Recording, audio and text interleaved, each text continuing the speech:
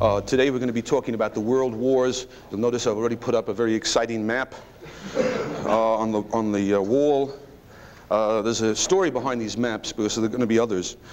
They happen to have, there's going to be maps of Europe and between the wars, and they happen to have cost Cato an enormous amount of money. Someone convinced, and Ed is very mad about it, someone convinced Roy Childs that they were the original maps used by Hitler to invade Russia. But since we have them, we might as well use them.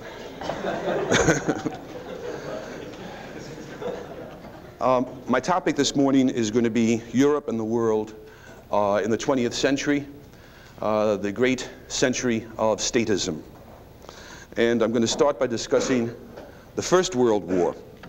The First World War, historians increasingly recognize, was a watershed, and the great watershed of 20th century history. What came out of the First World War was, first of all, the establishment of communism in a great power, Russia. It's extremely doubtful that Lenin and his few thousand Bolsheviks could ever have come to power in Russia except for the dislocations and chaos produced by a losing war on the part of the Tsarist government. Also out of the First World War came fascism in Italy and the fascist movement throughout Europe because of a vindictive peace treaty. After a little more than a decade, the Nazis came to power in Germany, and with them the seeds of World War II, also to be found in the First World War. And more generally and abstractly, throughout the world, there came, throughout the state planning on an unprecedented scale. By 1900, we already witnessed the twilight and decline and lingering death of classical liberalism in the Atlantic world. Liberalism had been in decline since around 1870, if we take the date proposed by the British legal historian Dicey. By the 1890s, a British liberal politician could say, "We are all socialists now." One of the things that had aided in the demise of liberalism was the rise in the 1880s of the welfare state. This was the idea of the German statesman Otto von Bismarck. And it's interesting that people don't consider the origins of the welfare state a little more closely. Bismarck, after all, was a militarist, an authoritarian, a man who distrusted liberalism and parliamentary government, and initiated and pioneered the welfare state. It's as if the time had come in the history of economic development where there was a possibility that the average person and the average working person could finally become independent, self-reliant, the master of his own fate, because of the progress of industrial capitalism. And it was at that point that Bismarck reattached the masses to the state through welfare legislation, and again made them reliant on the state for pensions, sort of pensioners of the state, people who were going to be tied to the state through gratitude for all the benefits the state gave them. You see that? It could have been a different development, but the welfare state came in there to reattach the masses of people to the government in gratitude for these benefits. Bismarck was aided along these lines by the rise in Germany of academics called socialists of the chair. That is, they weren't socialists like the Marxist socialists in the street. They were very prominent professors. As a matter of fact, they were anti-Marxist. But they did preach the kind of socialism and pro-state ideology that George Smith was talking about last time as having been preached in the United States. The need for centralization, the need for state control in the economy. These ideas are spreading throughout the Western world. And there are some significant dates in the first decade or so of the century. as far as the leadership of the international liberal movement goes. Lord Acton dies. In 1903, Herbert Spencer dies. One of his last essays had been an attack on the imperialist British effort in the Boer War. And Herbert Spencer says, all my life I was a British patriot in the sense that England was the home of many individual liberties. It was the home of the respect for the industrious, enterprising middle class, but my British patriotism died in the imperialist Boer War.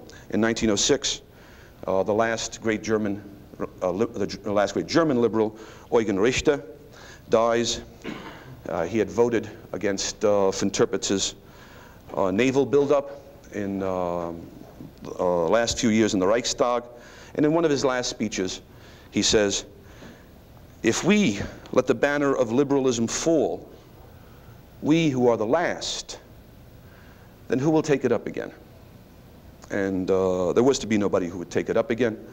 And what is to happen in the next decades in Germany to Richter's beloved German people and by Richter's German is a true tragedy. It's not anything that a classical liberal of the time could have imagined the decades to come in this awful 20th century. In 1910, William Graham Sumner dies, and one of his last acts had been a decade before to attack the Spanish-American War, the American annexation of the Philippines, and the war, the least known war, the war we waged for 3 or 4 years against the Philippine people in order to subdue them to American rule. In 1912, Gustave de Molinari, the great Belgian-French economist, and the dean of the classical liberal school of French economists in his time, dies also. Around this time, one of the last liberals who's left, the Italian Pareto, says everyone is a socialist. They're either revolutionary socialists or they're nationalist and protectionist socialists. But there's no one who believes in the free society in Europe anymore. This is the period also of the growth of imperialism.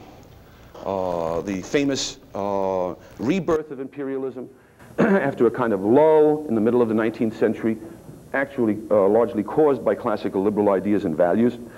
After around 1880, imperialism becomes not only an important movement again, it becomes a frenzy, especially as we approach the end of the century and the first years of the 20th century.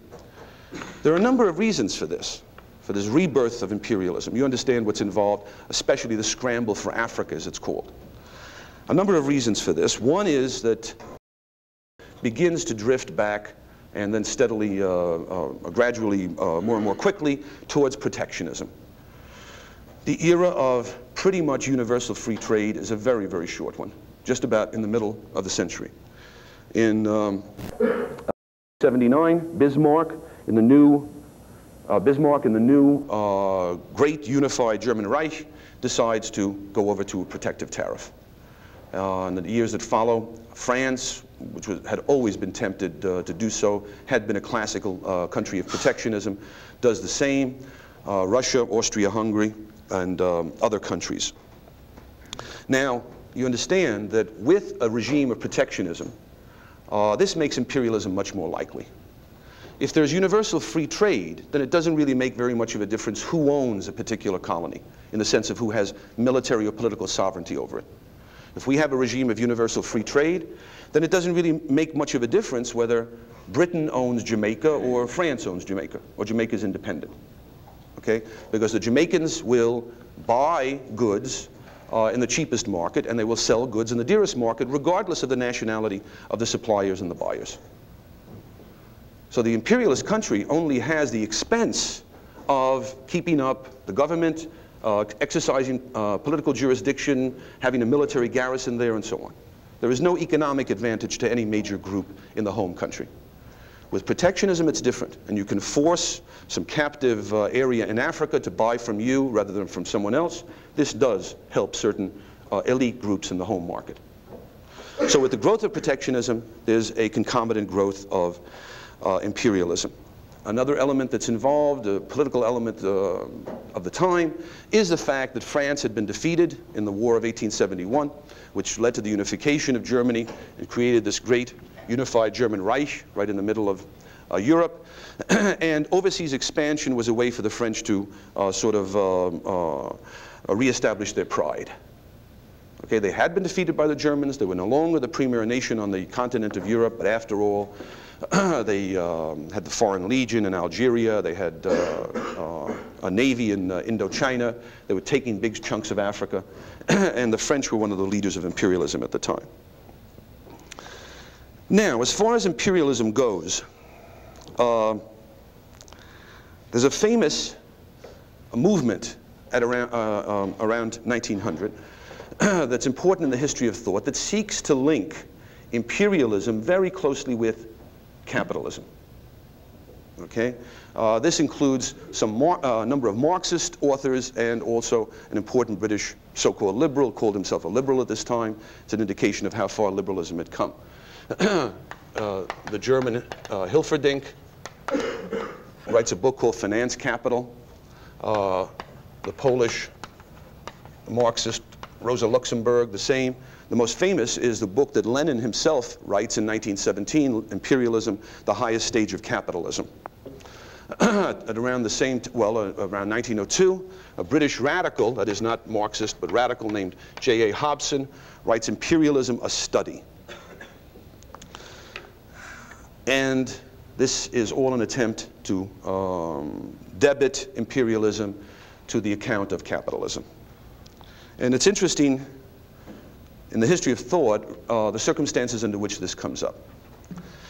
Joseph Schumpeter was a great economist, a great social philosopher, wrote a book called Capitalism, Socialism and Democracy after the Second World War. He makes a very interesting statement.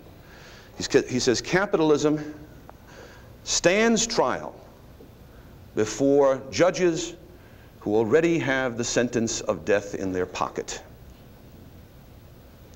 And what I take that to mean, as he explains, is that regardless of the charge that's made against capitalism, the time comes when capitalism, let's say the market basically, is acquitted of that charge, a new charge will be brought up. And an indefinite number of charges until the guilty verdict is reached and the verdict of, and the sentence of death is pronounced. Around 1900, it had become obvious that the Marxist predictions about the market were not coming true. Okay? It was not the case that the middle class was disappearing, the total monopoly was coming into existence. It was not the case that the business cycle had reached the point of collapse of the capitalist system. Above all, it was not the case that the workers were getting poorer and poorer. That's what Marx and Engels had said in the 1840s. They never changed their view, but by 1900, you simply could not deny the evidence of your senses. The working class in capitalist societies was becoming richer and richer. Okay, so that set of accusations and charges against capitalism has to be put aside. And the revisionists, as they were called, in Germany and in other places, led by the moderate Marxist Bernstein, say we cannot use these charges against capitalism anymore, unfortunately. All right? Right, but the sentence of death is still there. You have to have some charge to give the sentence, to justify the sentence. And the new charge then arose. Capitalism may not be responsible for the collapse of the economy or cartelization or the poverty of the working class, which are not real facts, but it is responsible for a new horror and evil called imperialism. So this charge of imperialism then takes the place of the older discredited charges, with always the same psychological background, which is that there's no way this defendant is going to get off the hook. Whatever charge we have to bring up. When I was a kid, it was the affluent society. Okay, that's before the war on poverty was discovered. It was not only the affluent society, it was the contemptible taste of American consumers in preferring tail fins on their cars. This was the message of John Kenneth Galbraith in those days. All of these awful things are supposed to prove something rotten and decadent about capitalism. Now, according to these theorists, what was responsible for imperialist expansion was the need of capitalist economies to place investments overseas. Okay, the need, because of the falling rate of profit, to find areas in the third world that would bring profitable investment. So this capital flow was supposed to bring the capitalists there. Once the capitalists are there, the capitalists look around and say, it's better if our own government, our own system of laws here, will work together with the politicians and force them to take over this area. Now, since these theories were developed around 1900 and between 1900 and 1917, let's say, historians, that is not theorists or polemicists like, of course, Lenin, but actual historians have been at work on this thesis to try to test it. And I've actually done some work. In fact, I teach a course on theories of imperialism. The fact of the matter is, when it comes to testing this thesis by actual empirical work, the thesis collapses at every point. And I can refer you to the works of D.K. Fieldhouse, for instance, a British economist. The Theory of Capitalist Imperialism is his book. Okay, an older book in the 20s, Eugene Staley, Imperialism and the Private Investor. And there are specific books for specific countries. As far as France goes, the French historian Brunswick, Henri Brunswick. Okay, and a very nice little book has recently been published last year by Oxford University Press that very neatly summarizes many of these issues. It's a translation from a German historian named Baumgart. Okay, and it's called Imperialism, a nice short treatment really, summarizing many of the findings. What conclusion did these historians come to? First of all, it is impossible, it's inconceivable to explain the imperialism of many of the imperialist powers of the time through the need for overseas capital investment, because these countries were net capital importers. There was no such thing as a capital glut in Russia. If not the chief imperialist country of the time, certainly one of the most important imperialist countries of the time. Russia was an enormous importer of capital, especially from Western Europe. No capital glut in Japan, which had become an imperialist power. No capital glut in Italy. Italy became an imperialist power at the time. The Italians, these things have a sort of division of labor about them. The Italians, around 1900, specializing in the collection of deserts.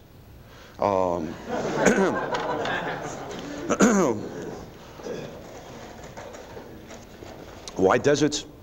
Well, they must know it in Rome, but Eritrea, Somalia, and Libya. There was very little capital for export in Germany.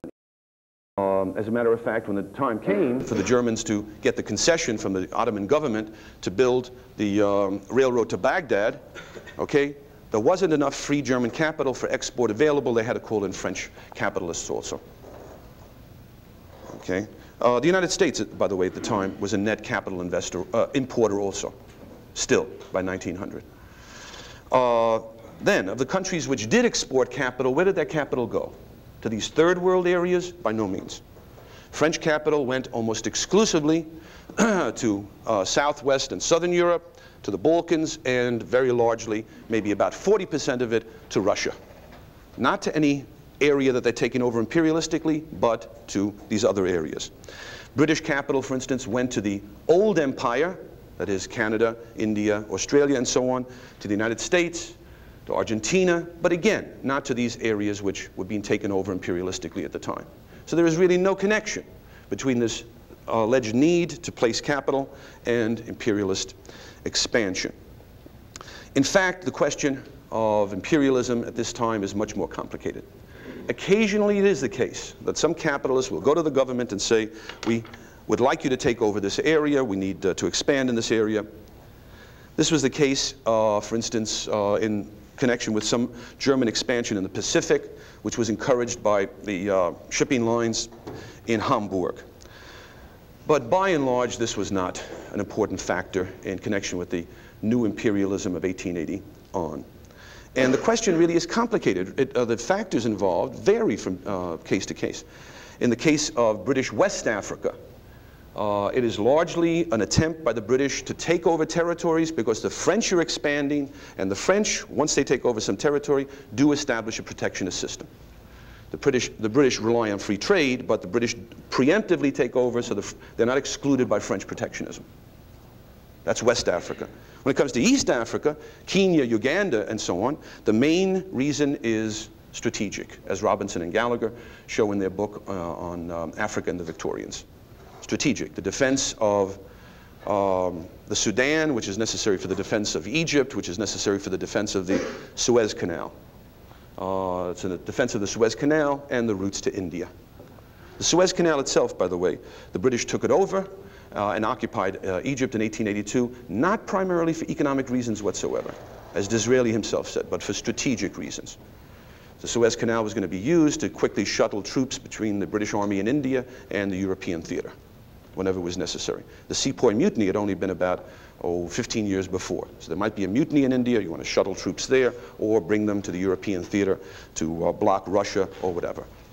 Okay, so strategic and military reasons were involved. But not capitalism in any form, and certainly not the free market. Certainly not free market capitalists, really, by definition. But not even state capitalists to any large extent in this period of imperialism.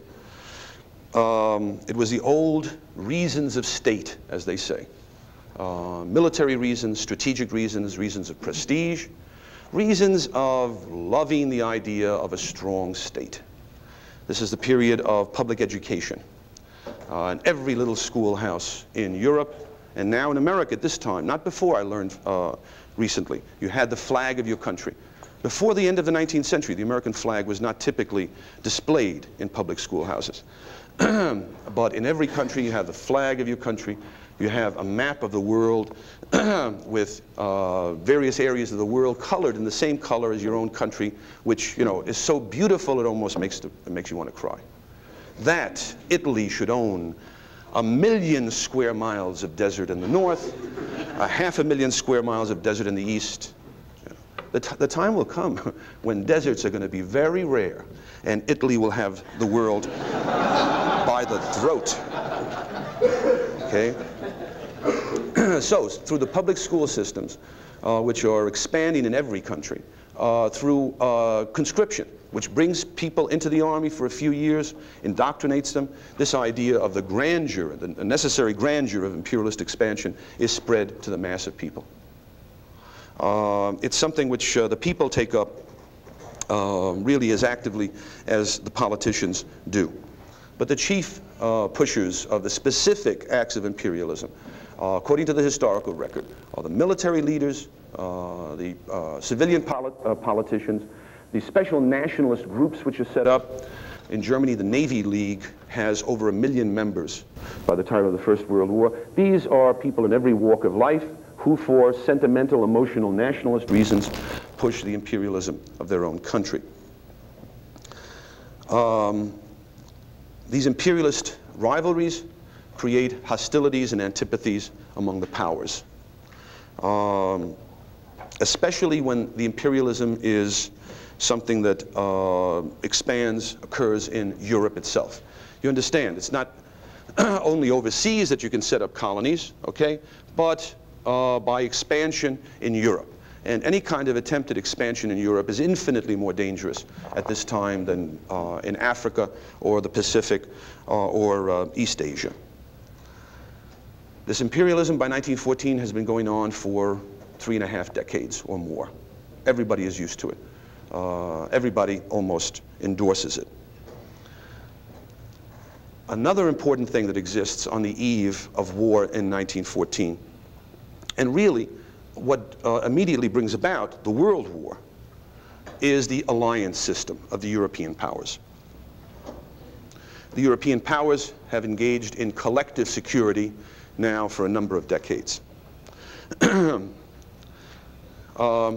Bismarck is thrown out of office by the new Kaiser Wilhelm II in 1890. But by the time he leaves, he has created a number of alliances in order to preserve the status quo, which he thinks is to the benefit of Germany.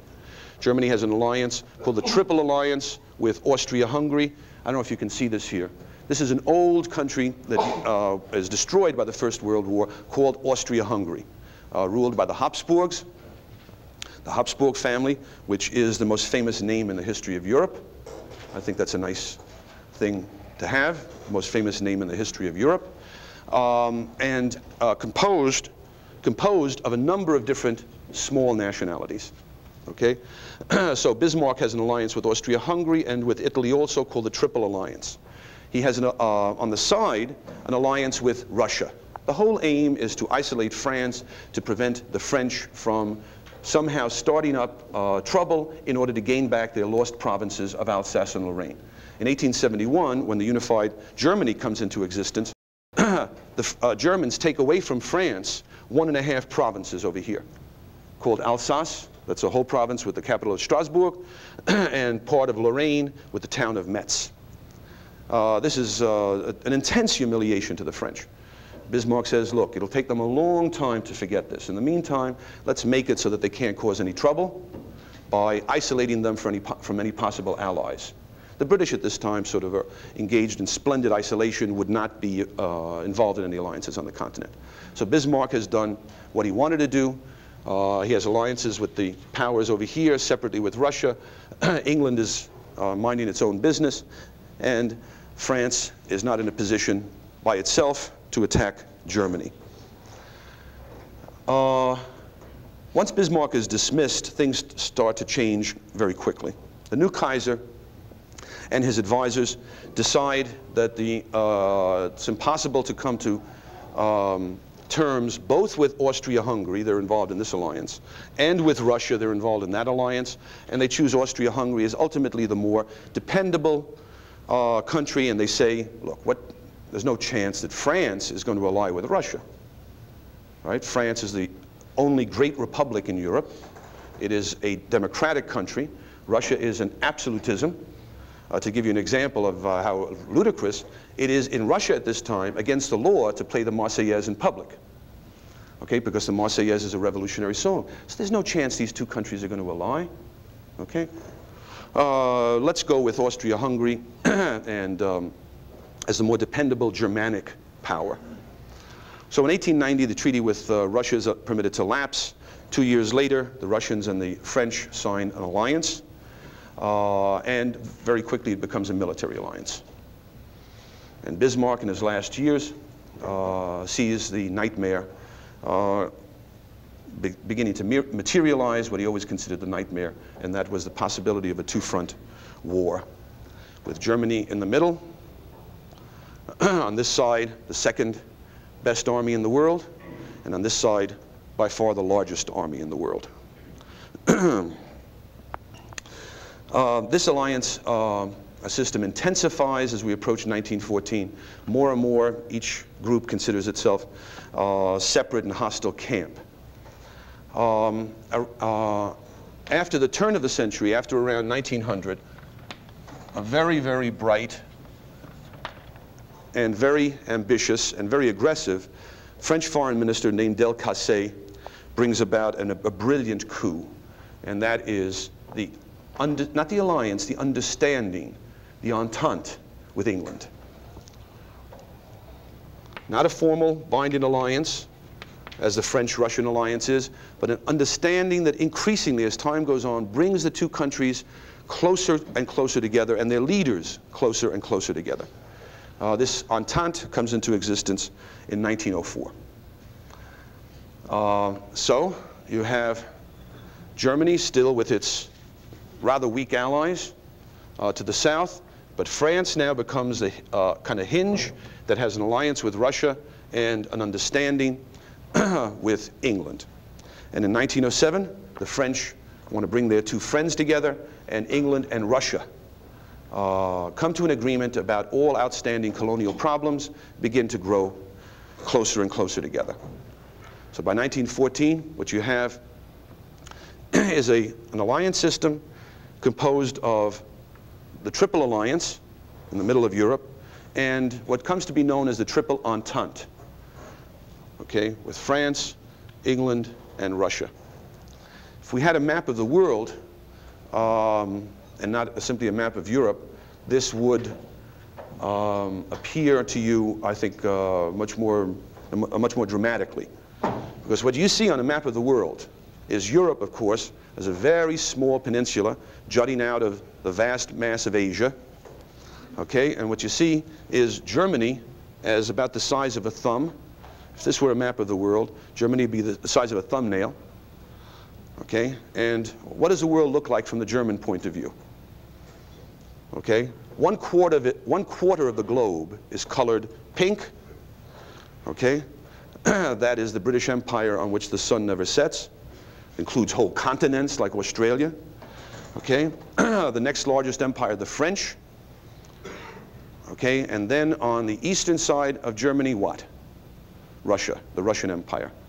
Stretching from the German border to the Sea of Japan, going through 11 time zones, 1/6 of the land surface of the globe. Things look rather frightening from the German point of view, actually. This creates a tension, a suspicion in Germany that's going to be very dangerous when the last days of July come about of 1914. By the way, this is something we should keep in mind. That is, what does the world, to take a similar example in our own time, what does the world look like from the Soviet point of view? If we had a map of the world. Well, the Soviet Union is in the position that the United States would be if on our northern border we had not Canada and the sweet Canadian people, but China, okay? If on our southern border we had not Mexico, but the nations of NATO assembled, led by Germany. And if Cuba were not Cuba, but Japan. Okay? That is the position the Soviet Union feels itself to be in. Do you understand what I'm saying? The position we'd be in if we had China on one border, NATO led by Germany on another, and instead of this little island of Cuba, Japan were there. That's the position of encirclement which the Soviet Union finds itself in. I'm not saying this justifies anything, but we ought to understand the psychology of people who are in a position to make very dangerous decisions. We would understand how things look to them from their point of view. And after 1907, the world looks like an extremely dangerous place to the Germans. There's a kind of sense of encirclement that comes about. Also, what's been going on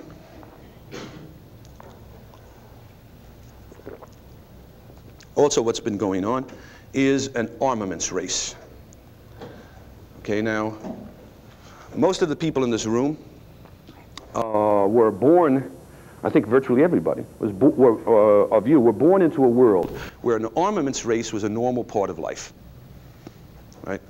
That is, of course, every year you build more and more in the way of ships and planes and tanks and so on in order to forestall some enemy. This was not the case in the 19th century, in the liberal 19th century. Armaments budgets kept going down and down and down through most of the century, unless there was some war in the offing, some war of national unification, let's say. But with the collapse of liberalism and the growth of imperialism and militarism, the nations of the world begin to engage in very threatening arms races. Okay, every country wants to build a huge ocean-going navy, and the British want to maintain their standard of a navy equal to that of the next two largest navies put together. You can see that that will tend to get out of control, that sort of arms race. Conscription has been introduced into every European country except Britain, and we have mass armies, mass standing armies, and enormous reserves of trained soldiers, people who have been through the conscript system and are ready there to be called back to the colors. The armaments budgets just keep getting larger and larger, and every country thinks every other country is spending more than they are. Is frightened of every new development, every new change in the design of a rifle. With these great armies that are there, standing armies in the army already or latently there. ready to be brought into existence in a few days. In other words, as the years pass, approaching 1914, Europe is on a hair trigger. A hair trigger. Anything could start the armies moving. But nobody believes that, because Europe has been through a number of crises and has survived them all. Okay? There are the crises over Morocco. Morocco is this Arab country here in northwest Africa, which the French want to take over. The Germans say, look, there's not that much territory left in the world. You can't simply take it over. The French say, okay, we'll give you something. But conferences are necessary in 1905 and 1911. And there's some chance of, it seems, some chance of going to war. But the crises are diffused. Okay, and then afterwards everybody breathes a sigh of relief. We didn't go to war that time. It would be so crazy to go to war. So crazy to go to war. It's not likely to happen at all. There's a crisis over Bosnia. Okay? If you think Bosnia sort of sounds funny, especially if I say Bosnia and Herzegovina, those are the sort of places that wars start over, right? Nablus and Hebron, the West Bank, places that no one ever heard of, Nicaragua, places no one has ever heard of or really cared that much about. Things going on there, and governments involving themselves there in a way that when the time comes they cannot any longer extricate themselves. And the people back home had no idea that the world is going to go to war because of a terrorist attack in Sarajevo, Bosnia. Nobody on January 1st, 1914 would have been able to say. But there is a crisis over Bosnia. In 1908, Austria-Hungary and Russia get together and make a secret agreement. Austria, which has occupied Bosnia, will now formally annex it. The Russians will tear up part of the treaty which limits their exit from the straits in Constantinople. So there'll be a quid pro quo. The Austrians take over Bosnia. The Russians, however, are faced by England, who says, no, no, no. We may be friendly with you, but remember, this is a very touchy thing to us.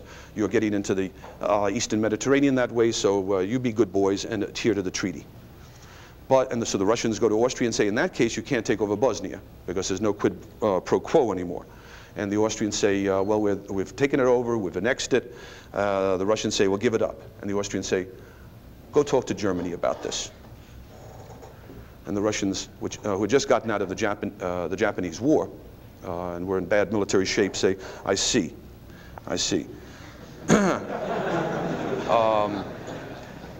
But they promised themselves, never again. This is the last time we're going to back down. Just as in 1962, when the superior American nuclear strength forced the Russians to back down over the Cuban Missile Crisis, when the final negotiations were made between the American and Russian negotiators of the withdrawal of the Russian missiles, the dismantling of American missiles in Turkey, the Russians made it a point to express to the Americans, this is the last time. You humiliated us, you forced us to back down. We will now proceed to an enormous military buildup, which will make us the equal of you in strategic nuclear weapons. And the Russians did that through the 1960s and 1970s, as you know it. In 1911, the process begins of the collapse of the Ottoman Empire. This is known as Turkey, or the Turkish Empire, but also the Ottoman Empire, after the kind of Turks who had taken it over, the Ottoman Turks. And they had at one time exercised rule over an enormous part of the Balkans, this is the Balkans area, and also North Africa. And the Turkish rule is falling to pieces. The Italians, it's at this time that the Italians take Libya, and the small states in the Balkans all get together and attack Turkey and take each some little area of Turkey in the Balkans. And this is dangerous. Any gun that's fired in anger by a government in Europe is very, very dangerous. So that the fact that a war is going on in the Balkans makes everybody very nervous. There's a second war when all the other small Balkan states jump on Bulgaria, whom they think has taken too much from Turkey. and that's already 1913. So armies are fighting on European soil. In 1912, at the time of the First Balkan War, as a matter of fact, the Austrians mobilized their forces thinking that Serbia, which is a protege of Russia, was getting too much territory, was going to infringe on Austrian interests, and the Russians began to counter-mobilize. Cooler heads prevailed, and that was called off. But the public at large is really mistaken when it thinks that these crises have been weathered, and therefore any crisis that comes about in the future. There are all these armaments, there's this alliance system, there's this hatred, there's this suspicion, but nobody is going to be crazy enough to bring about war. In June of 1914, the heir to the throne of Austria-Hungary and his wife, Francis Ferdinand and Sophie, are assassinated by a Serb terrorist in Sarajevo. Sarajevo, which, by the way, the Winter Olympic Games are going to be held there next year, right? The 70th anniversary of the assassination in 1984. Assassinated by Princip, a Serb student who had come from Belgrade for that purpose and became a national hero in Serbia when they learned what had happened. It was the thing that ignited the First World War, the nationalism of the Serbs. The Serbian idea is to use this independent country of Serbia, which has its own king, to form the nucleus of a great confederation and monarchy of the South Slavic people. The Serbs, the Croats, and the Slovenes, okay? They said the Italians did it in the last century, the Germans did it in the last century, we're going to do it. But in order to bring about this confederation of the South Slavs, South Slav in their language is Yugoslav. In order to bring this about, unfortunately from the point of view of the European peace, one of the great powers must be destroyed. They can only do what they want by bringing about the demise of Austria-Hungary. Because Austria-Hungary being a collection of small states, if they lose the South Slavs, the Czechs are going to want to leave, the Poles are going to want to leave, the Romanians will take over this area here, and it will be the end of Austria-Hungary. You have then a very typical political nationalist conflict. The Serbs, in a sense, are just as justified as the Italians had been in the 19th century to create their country of a Yugoslavia. On the other hand, it requires the destruction of Austria-Hungary. And you can understand that great powers don't sit around and allow themselves to be destroyed. This then was the culmination of much agitation and harassment of Austria-Hungary by the Serbs, attempting to raise up the Slavic people in the south of their country. And Austria-Hungary says, okay, this will be it. This is it, Serbia. You've had your last chance. They give Serbia an ultimatum. An ultimatum is presented to Serbia, couched in terms such that the Serbs will have to reject it. It says, for instance, you will allow us to send our police into Serbia to conduct the investigation, and they will have full police powers. No sovereign state can permit that. The Austrians, however, felt they had to do that because they had reason to suppose that this wasn't a random terrorist attack. In fact, it was not, as we find out afterwards. The plan was made up by the head of Serbian military intelligence, that is the assassination of the Archduke. And it was known, it was not endorsed or planned for, but it was known to the Serbian cabinet itself, including the prime minister, who did not inform Austria that the heir to your throne is about to be blown up. Okay? In other words, the Austrians, in a sense, were justified in saying, we're never going to come to the truth of this unless we send our own people into Serbia to have an investigation. Otherwise, there will be a cover-up. But the ultimatum is one that would publicly humiliate Serbia as a nation. When the Russian foreign minister gets a copy of it by telegraph from Belgrade, he looks at it and says, c'est la guerre européenne. It is the European war. This is the war that we have feared. Now, the question of the responsibility for the outbreak of the First World War is one which has been discussed by many historians. There are practically libraries filled with works. One of the most recent historians who's gotten a following is a German historian named Fritz Fischer, who's sort of going back on the established consensus and now maintaining that it was, in fact, Germany that was responsible primarily for the war. Now, I admire that spirit tremendously. I think all historians should look for any evidence that concludes that it was their own country that was responsible for a particular war. It's a wonderful spirit. However, I think with all due respect, his enthusiasm has gotten away with him. What he really does establish is that once the war starts, the German government, including the German chancellor, engage in imperialistic visions. They want to take over parts of Belgium, have ports on the English Channel, and so on and so on. This says nothing about the outbreak of the war and the reasons for the outbreak of the war. And most of all, he only studies Germany. He only studies what's happening in Berlin and to a smaller extent in Vienna, and not what's happening in St. Petersburg and in Paris and in other capitals. Okay? So this question of war, this famous question of war guilt, I think is one where the older consensus,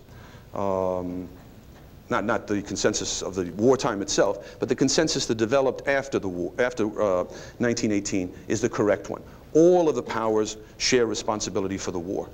And none of the powers really wanted war rather than anything else for imperialist expansion.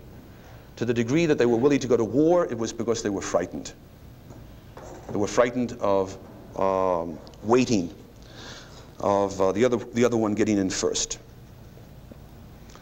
The Germans, you understand, have a contingency plan to deal with the real world situation, which is that they're faced with two powerful armies, and they're right in the middle. In the early years of the 20th century, the head of the German General Staff, a man named Schlieffen, comes up with a plan for dealing with this.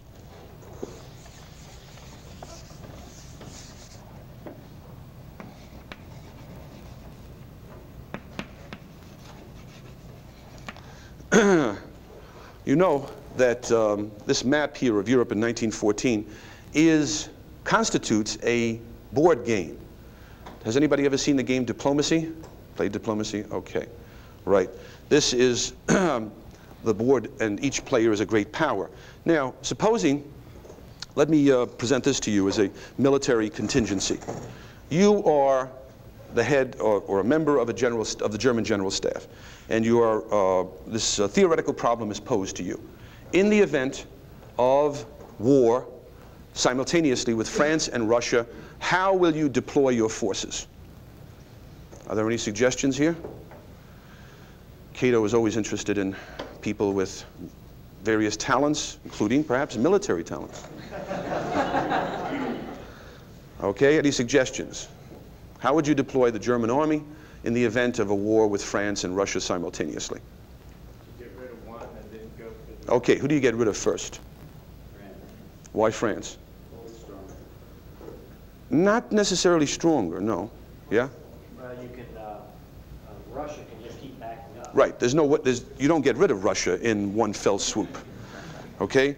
As Marshal Montgomery said one time, the first rule of warfare is never invade Russia. Okay? But if you have to, don't count on a quick victory.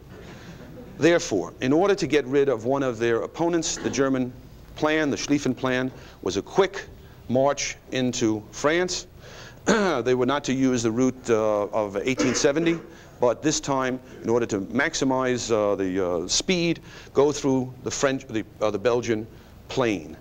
Okay, the plain of North Belgium here, sweep through here, cutting off Paris from the Channel ports, encircle Paris and the major French forces there, and force a French capitulation.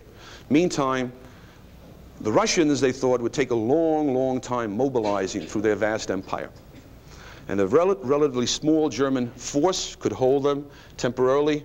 They would meet the oncoming Russian army between Berlin and the border and hold them until the defeat of France, and then the bulk of the German army will be shuttled, taking advantage of the central position, shuttled across the great German railroad system to the Eastern Front and meet the Russians east of Berlin.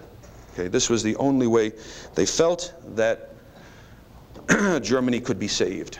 Because what's the alternative? You divide the German army in half. Half the German army is inferior to the French army. The other half, if you only take half the German army, is inferior to the Russian army. In 1914, the French standing army was the same size as Germany's because of their three-year enlistment rather than two-year enlistment and using just everybody for the army. So this is the contingency plan for the Germans think, only possible salvation of the Reich. And the Serbians very politely declined to accept the Austrian ultimatum, and Austria begins to mobilize against Serbia. Okay? Get rid of this particular little thorn in our side. Serbia, however, has a big friend, has a very big friend. As a Slavic power, as a Russian protege in the Balkans, it knows it can count on Russian help. And in the last few days of July, crucial decisions are being made in St. Petersburg and in Berlin. The key decision, as far as the Russians go, is the Russian decision to order general mobilization. General mobilization. The Russians lie about this when the Germans say, we have received reports of your mobilization. The Russians say, no, nothing to it. No, nothing to it. Some of the guys like to get together and sort of march.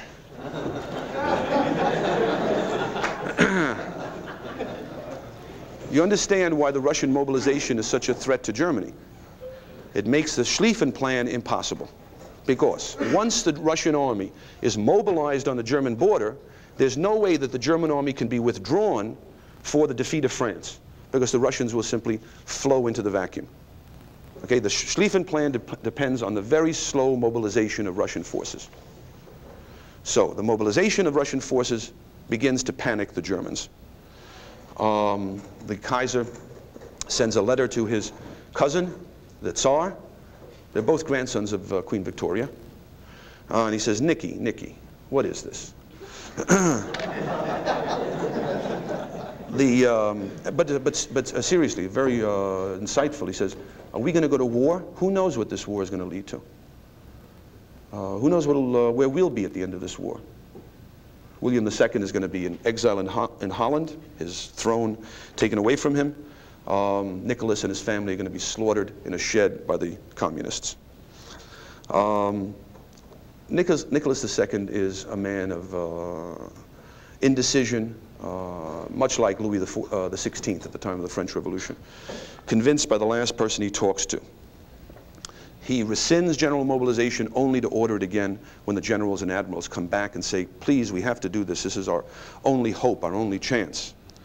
And in Berlin, when they hear that the Russians are mobilizing, the generals and admirals come to the Kaiser and say, unless we go ahead with our plan, we are no longer responsible for the security of the Reich.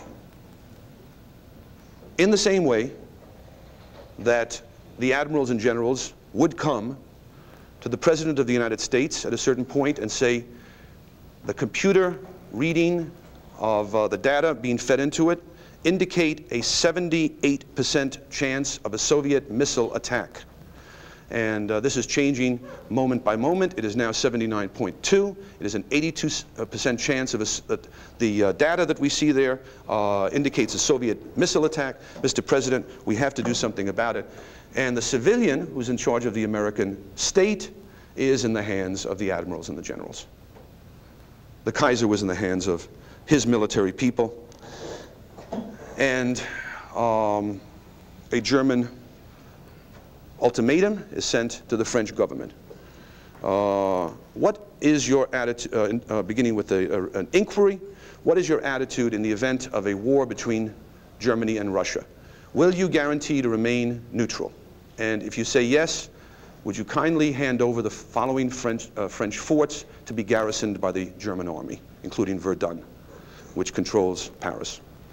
The French say, well, I don't know, c'est pas possible. And Germany declares war on France, and a few hours later on Russia. And the great European war has begun. There is the question of where Britain will stand in all of this. Through the Entente, the British government has grown closer and closer to the French, although the British people don't know anything about this. For instance, in 1912, the British say, in the event of any war between Germany and France, the British Navy will guard the French channel ports so that the French Navy can concentrate on the Mediterranean against Italy and Austria if they're Germany's partners.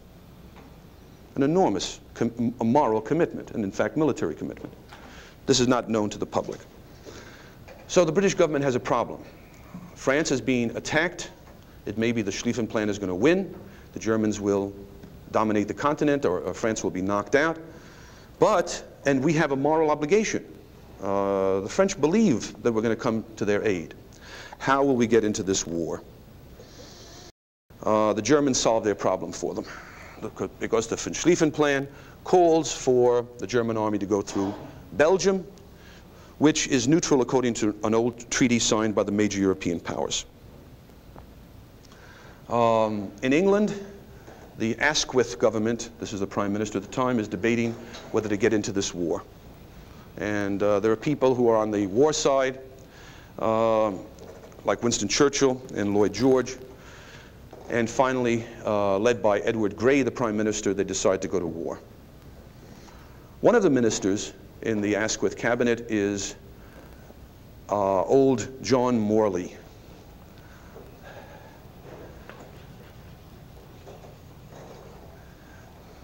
Distinguished, revered old gentleman by this time, famous British man of letters, a classical liberal, the biographer of William Gladstone and Richard Cobden, wrote a great biography of Cobden, writer of biographies of Burke, the French encyclopedist, an eminent man, and he performs the last act of English liberalism. When the cabinet decides to go to war, he resigns in bitter protest. He says this war is going to be the end of the world we knew of the 19th century. And indeed, in many ways, it was. And as George Kennan, perhaps you know, the eminent and respected American diplomat and historian, says about the First World War. I mean, if we look back and think to ourselves that the world went to war, even if you believe what the Entente said, to stop the Kaiser from dominating Europe, and we think of what followed the Kaiser, if we could have back that world of 1918 with the Kaiser and the conservative German elite, efficient, dynamic, basically respectful of the foundations of Western civilization, this dynamic and conservative German elite in charge of Germany. We think of what followed that, a Germany divided between the Nazis and then the communists. Okay? There are very few people who wouldn't say, let's have back the Kaiser. Long live the Kaiser. Okay, long live the Kaiser. You don't have to join it. Now, the character of this war is very difficult to communicate. On the Western Front, by the way, in case you were wondering, the Schlieffen Plan doesn't work. Okay, the German army is stopped at the Marne, and that's where they stay for 4 years. On the Western Front, the front does not move more than about 30 kilometers either way over the next 4 years. It is horrendous. What happens on the Western Front is captured to a small extent. Have you read the novel by Maria Remarque, All Quiet on the Western Front? How many people have read that? Very good. If you have not, it's a very good novel and captures the experience of a German soldier, but this was the same for either side. It was trench warfare. Altogether in the war, who knows, some 10 or 12 million people died. People experienced things both in combat, and the people back home understanding what was happening that dazed them, that stunned them. You know, it's almost as if for a few generations the peoples of Europe had been increased, sort of like a flock of sheep by their shepherds, okay? Through industrialization, through the spread of liberal ideas and institutions, through the decrease of infant mortality, the raising of standards of living, the population of Europe was enormously greater than it had ever been before. And now the time came to slaughter some part of the sheep for the purposes of the ones who were in control. There is no way of expressing the horror of some of the battles. At Verdun in 1916, as I say, the fortress that controls the approaches to Paris, 275,000 Frenchmen died and 250,000 Germans. At the Battle of the Somme, similar figures for the British and the Germans. Passchendaele, all these horrible, horrible places.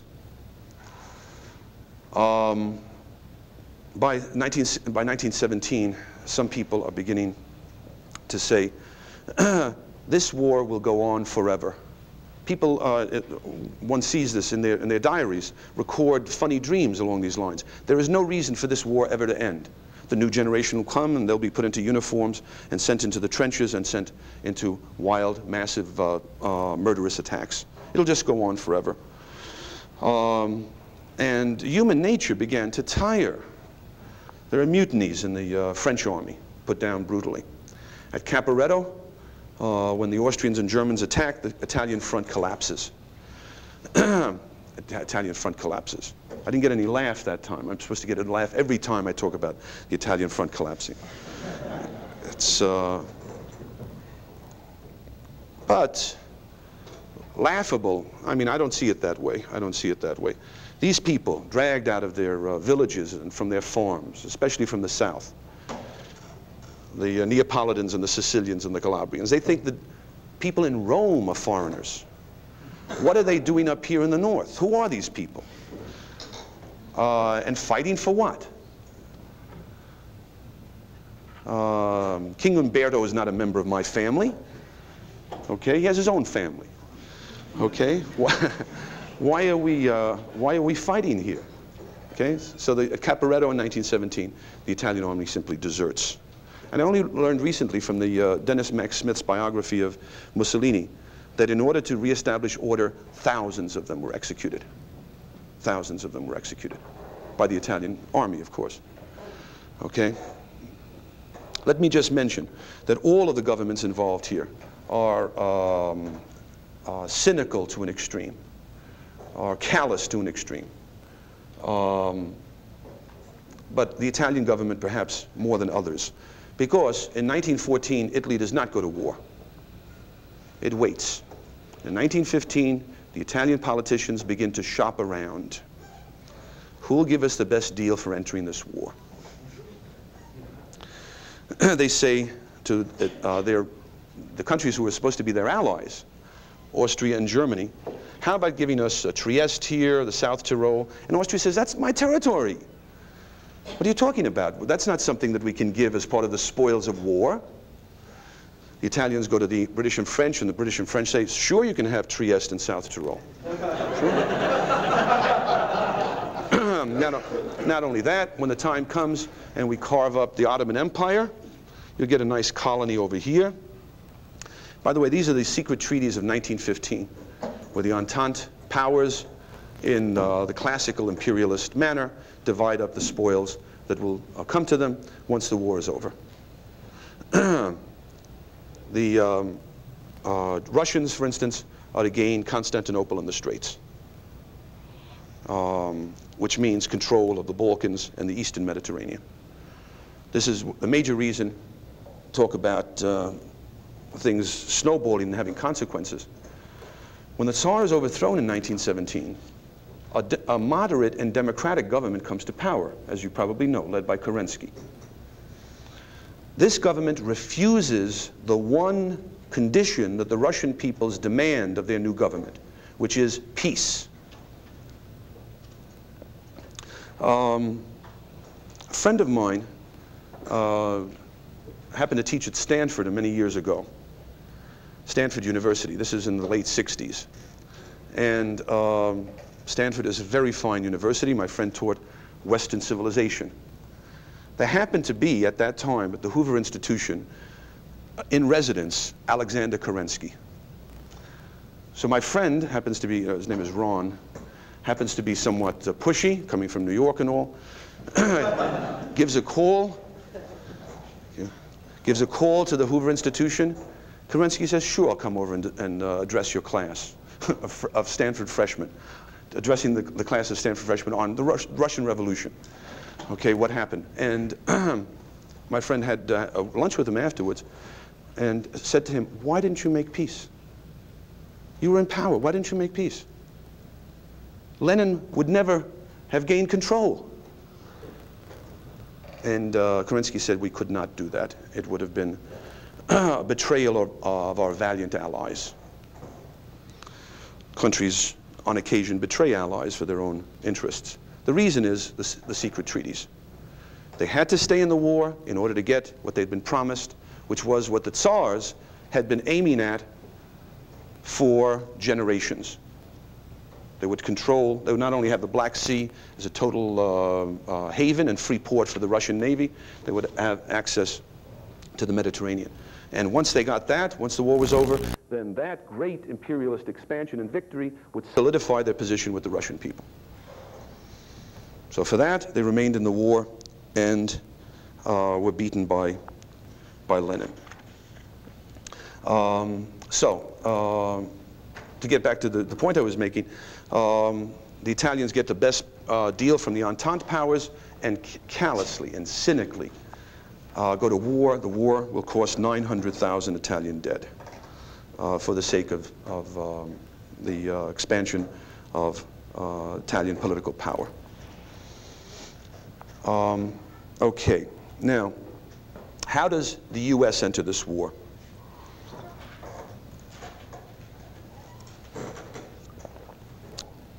For a while, there had been the growth of American meddling in other parts of the world.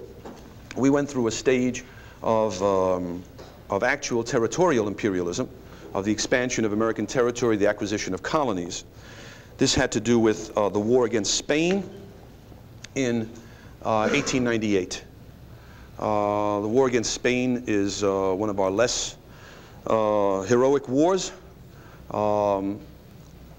The Spaniards, by the time the war was declared by Congress, the Spaniards had agreed to all American conditions for getting out of Cuba. This fact was not communicated by President McKinley to Congress. So we got into war, and from this war received Puerto Rico, basically a protectorate over Cuba. The imperialists took advantage of the jingoism and nationalism of the time, finally to annex the Hawaiian Islands. And we became an Asian power through the annexation of the Philippines.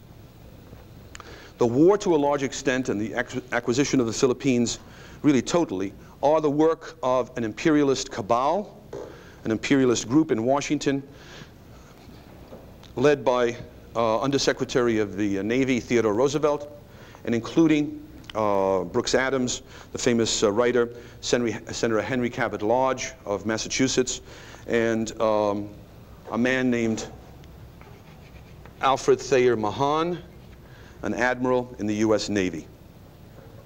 Let me just quote, since I can't give the evidence here, from Kennan also, who, please, you must understand, certainly doesn't believe in any kind of Bilderberger conspiracy controlling American foreign policy or conspiracies at all. He's a very mainstream man as far as that goes. And he says of the taking of the Philippines in 1898, it looks very much as though in this case the action of the United States government had been determined primarily on the basis of a very able, quiet intrigue by a few strategically placed persons in Washington, an intrigue which received absolution, forgiveness, and a sort of public blessing by virtue of war hysteria. Okay? I can't imagine that that's the sort of thing that you're ever taught about the Spanish-American War or the acquisition of the Philippines. The war against the Philippines is our first war against Asians, by the way.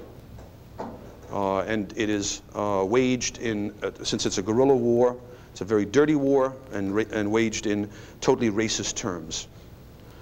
This was our first great war after this Civil War, so it brought North and South together against the substitute for the Indians or substitute for blacks, these Asian people. Afterwards, by the way, even Theodore Roosevelt regrets having taken over the Philippines. But nonetheless, we're stuck there. Philippines are right off the coast of China and just south of Japan.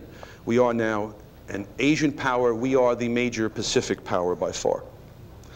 Well, in 1912, the progressives, the Wilsonian progressives, take over the White House. Wilson right away gets involved in Mexico and a really comic opera incident at Veracruz over an alleged insult to the American flag. Wilson is certainly a very strange man.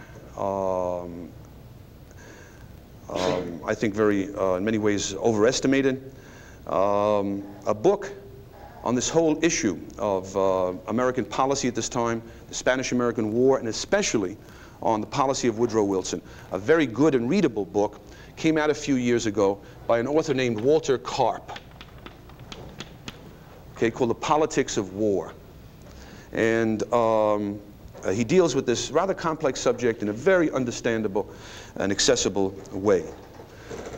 Something that's certainly true and obvious is that Wilson thought a lot of himself and never conceived that he could be wrong on any issue. H.L. Mencken, the libertarian critic and writer, said of Woodrow Wilson that his belief was that he was the obvious candidate for the first vacancy in the Trinity.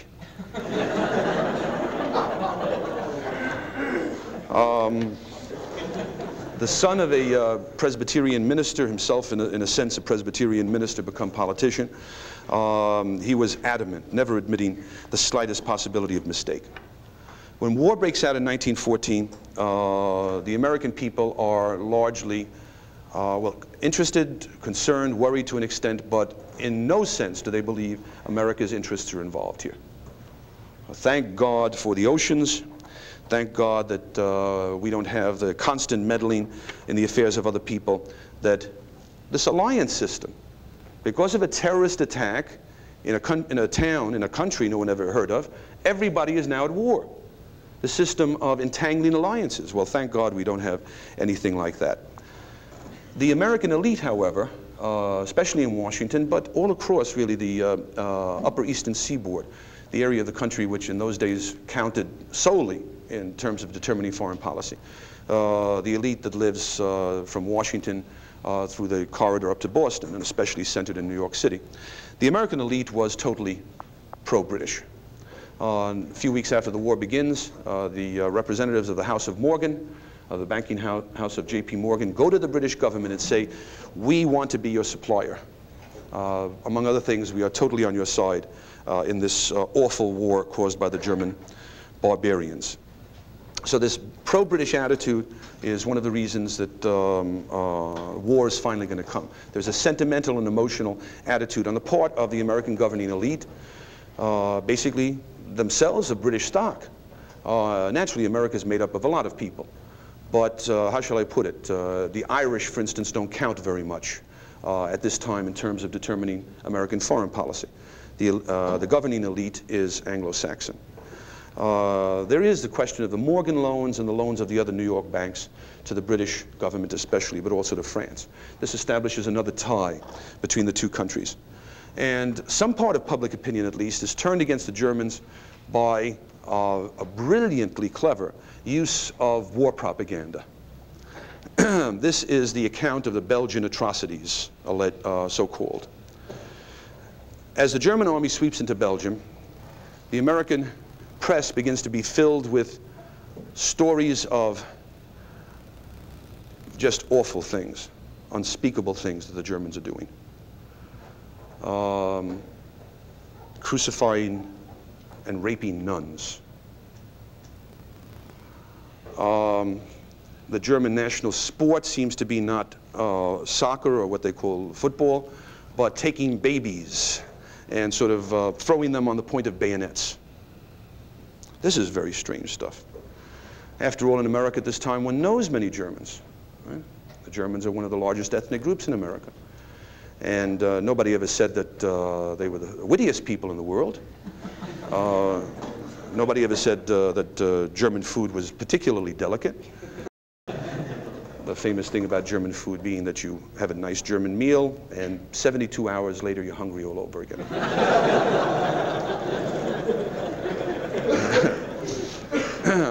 On the other hand,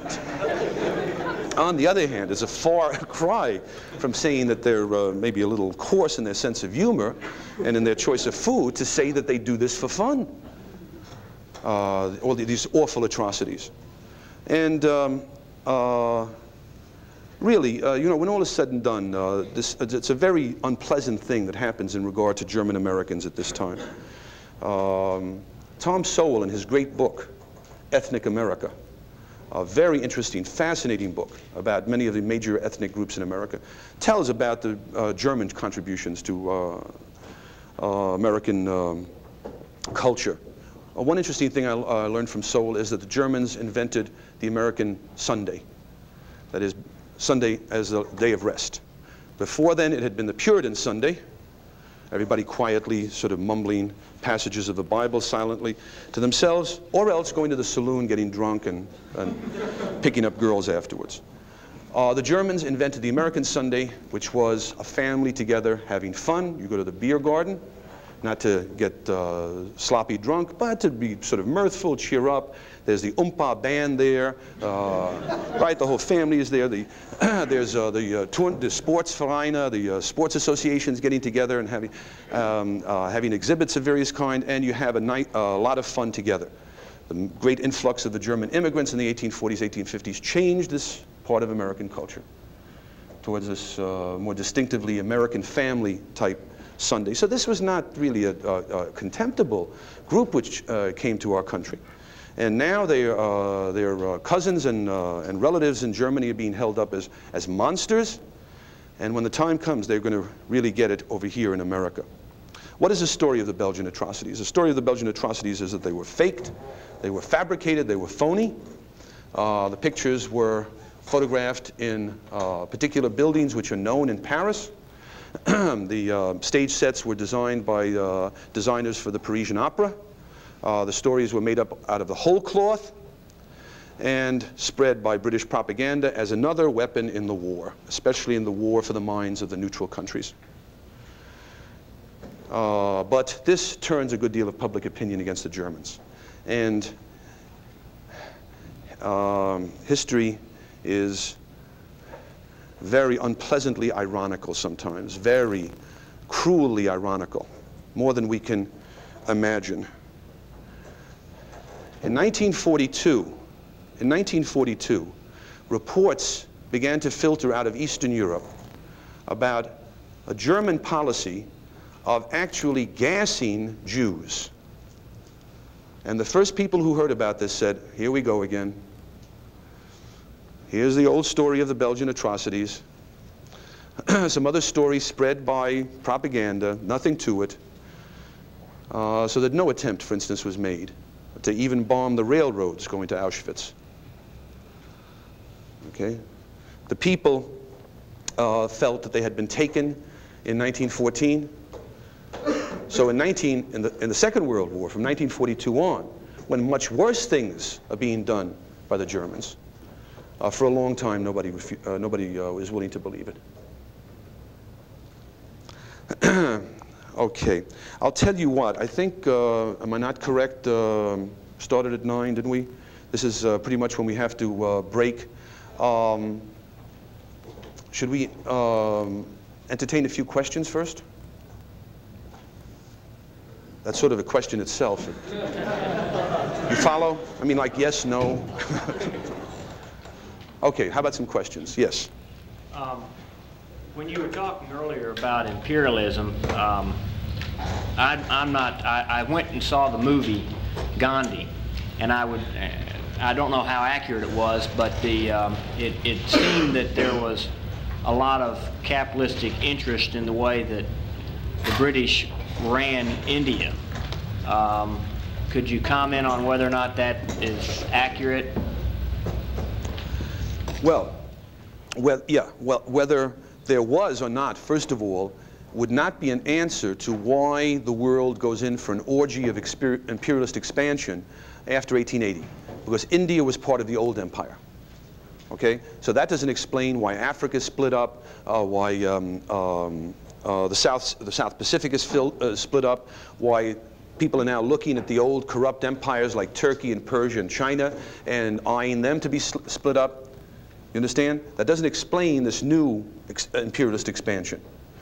India, as a matter of fact, was run pretty much on a mercantilist basis. And that was with a lot of government control, a lot of government ownership, and some support for Indian capitalists. That's true. That's true. As I say, it's a complex issue. And in different parts of the British Empire, and certainly in different parts of the empires of other countries, which makes it a lot more complicated, that you have different factors at work as to why some territory was taken over or why it was maintained. Okay? Okay, well, the depiction in that movie was that the British kind of plundered or really abused the Indian population. A small proportion, a very small number of the British, from the 18th century on, when they're involving themselves in India in a big way, make fortunes out of India, sure. But India, of course, is a very, very poor country. The British are making a lot more money out of America at this time, as the Americans, of course, are making out of Britain. Right? It's not that the British are exploiting America, but with the trade to America, with the placing of investments in America, the British are making a fortune. Yes? In the light of the enormous atrocities committed by the Germans in World War II, doesn't it give you pause and make you think maybe some of those stories from World War I were true? Could they have suddenly changed character from World War I? There's no reason to have to speculate on this. The stories aren't true. The evidence on which the stories were based, for instance, Lord Bryce's report, turned out to be fabrications. Lord Bryce himself virtually admitted it after the war. There is hard evidence on that. Yes. There's a book by a man named Peterson, Propaganda for War. Okay, Propaganda for War, classic book that came out after the First World War, and that would be an example. A book by a British man, Arthur Ponsonby, along the same lines. But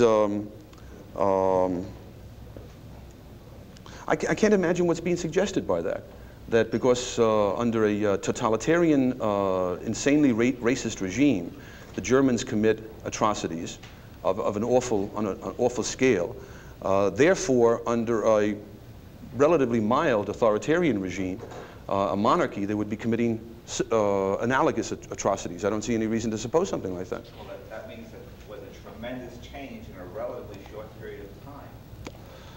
We're talking about 20 years or 25. I can't imagine anyone in America in 1914 who would have greeted with joy the destruction of a Japanese city and the death of 100,000 people. You ask anybody in America, you ask Theodore Roosevelt himself, okay, that old sissy probably would faint. You ask anybody, okay, would you will the total annihilation of a Japanese city? What are you talking about? Are you crazy? What do you mean an annihilation of a city? What are we, Tamerlane? What are we, Genghis Khan? Any other questions? Yeah.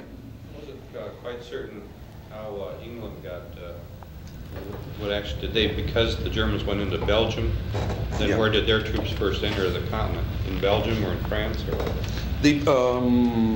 Literally the first troops, I'm not sure. But the British took the left flank on the Western Front, and the French took the center and the right flank.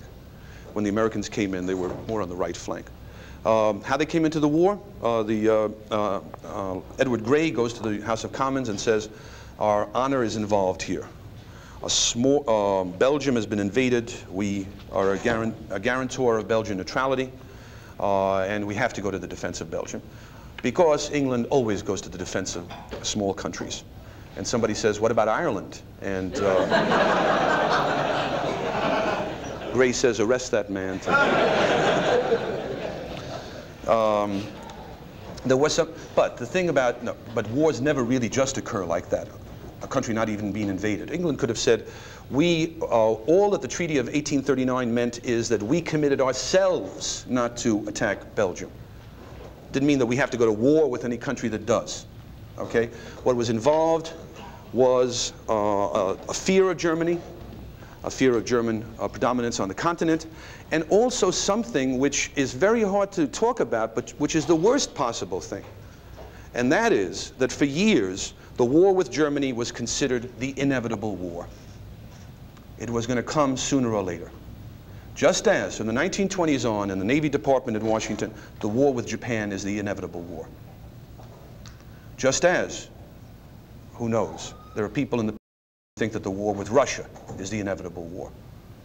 That sense that there's nothing we can do about it, it's going to come sooner or later, might as well take the best opportunity, seize the best opportunity to wage the war. Kurt? I was just wondering what your comment is on Germany not wanting the U.S. to enter on the side of Britain, France, seeing that American industrialists from the East are shipping a great deal of armaments, like pounds of maybe 10 million pounds of powder a day for the Allies. Germany is sending saboteurs in the U.S., which is the public opinion is allowed to be mobilized against Germany. Would it have been smarter for Germany to adopt a different policy as far as this U.S. sabotage? Well, yeah, the sabotage never really amounted to very much because it was very inept, and the great mass of Germans and Austrians and Hungarians and so on in America never had anything to do with it. I'll talk a little later about how we got into the war, because I've sort of split it off and I haven't talked about the problem of submarine warfare. The Germans underestimated American power. In fact, American power decides who wins the war. Not only economic power, but even the military power towards the end. It's because of American involvement that the war does not turn out to be a stalemate, but is decisively won by the Entente powers. Any other quick questions? Yeah, Rick. Russia was partially mobilized prior to the war, and that's sort of what instigated Germany's declaration of war simultaneously against Russia and France. What was Russia doing while Germany was in France? Didn't they have the power sort of to sweep across Germany? I know they're usually the Russians enter into East Prussia, and the Russian army is defeated at a battle called Tannenberg. The German general, later field marshal, is named Paul von Hindenburg and becomes a German national hero for having stopped the Russians at Tannenberg. Okay, well, we'll take our usual break.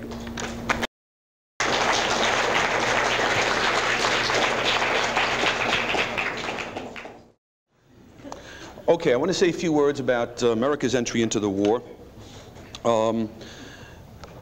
The issue that was involved was the rights of neutrals, and especially on the high seas. As soon as the war breaks out, both sides begin violating the traditionally understood rules of naval warfare. The British, for instance, set up a blockade of the German North Sea ports, which is not legal in international law because it wasn't a close-in blockade. It was largely carried out by mines scattered in the area. It was agreed by most international law experts that this was an imperfect blockade, and besides, the British put on the list of contraband items which had never appeared before, including food. The sending of food and even neutral ships to Germany was interdicted by the British. The Germans, in response, began to exploit their weapon of submarine warfare, and this became a problem. The submarines cannot really obey the rules of the cruiser rules of warfare, which involve, in the case of a merchant ship carrying contraband, the stopping of the ship, the loading of the passengers and crew onto your own ship, and then the sinking, if necessary, of the ship carrying contraband. Submarine was simply too small to carry passengers or even the crew of an enemy merchant ship carrying contraband.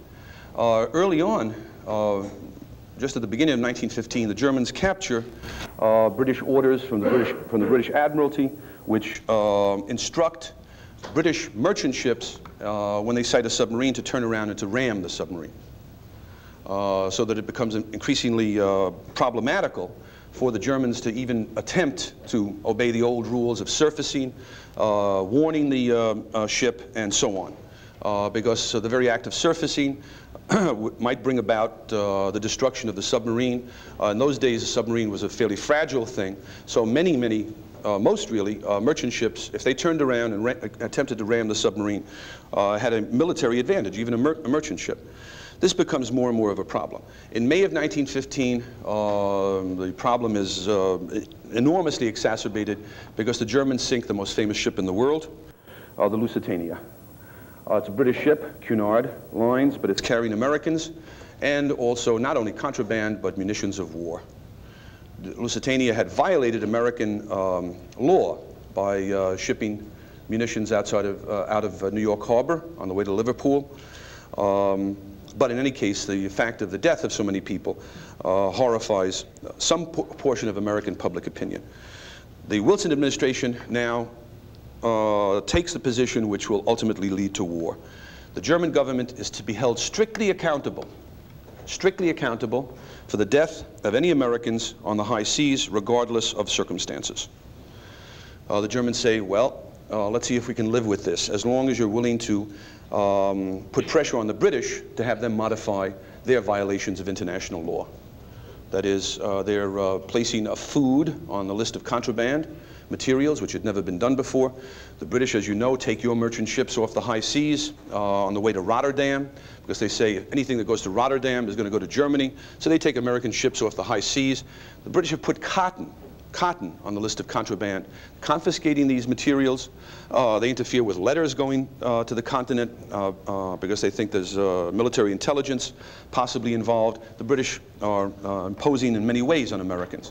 So if you hold them responsible, we'll behave ourselves as far as submarines go. This was not to be the case. And the attitude of the Americans towards British violations of neutral rights were quite different. One reason is that the American ambassador to London, Walter Hines Page, was an extreme Anglophile. One time, for instance, he gets a message from the State Department saying, tell the British they have to stop interfering with American mail shipments to neutral ports. And the American ambassador goes to the British Foreign Minister, Edward Grey, and says, look at the message I've just got from Washington. Let's get together and try to answer this. This was his attitude. The British were never held to the same standard as the Germans. At home, Theodore Roosevelt, who in previous years had been a great friend of the Kaisers and a great admirer of Germany, now says we have to get into this war right away. Besides that, there's a campaign for preparedness, for building up the American Army, the American Navy, drilling American citizens in combat techniques. There's a kind of hysteria, really, that travels over the country, considering that there's, at this time, certainly, no chance of some kind of immediate threat to the United States. And people like Roosevelt and Wilson begin talking in a very unfortunate way. Wilson says, for instance, in America we have too many hyphenated Americans. Of course he meant German Americans, Irish Americans. And these people are not totally loyal to our country. Already scapegoats are being looked for, and public opinion is being roused.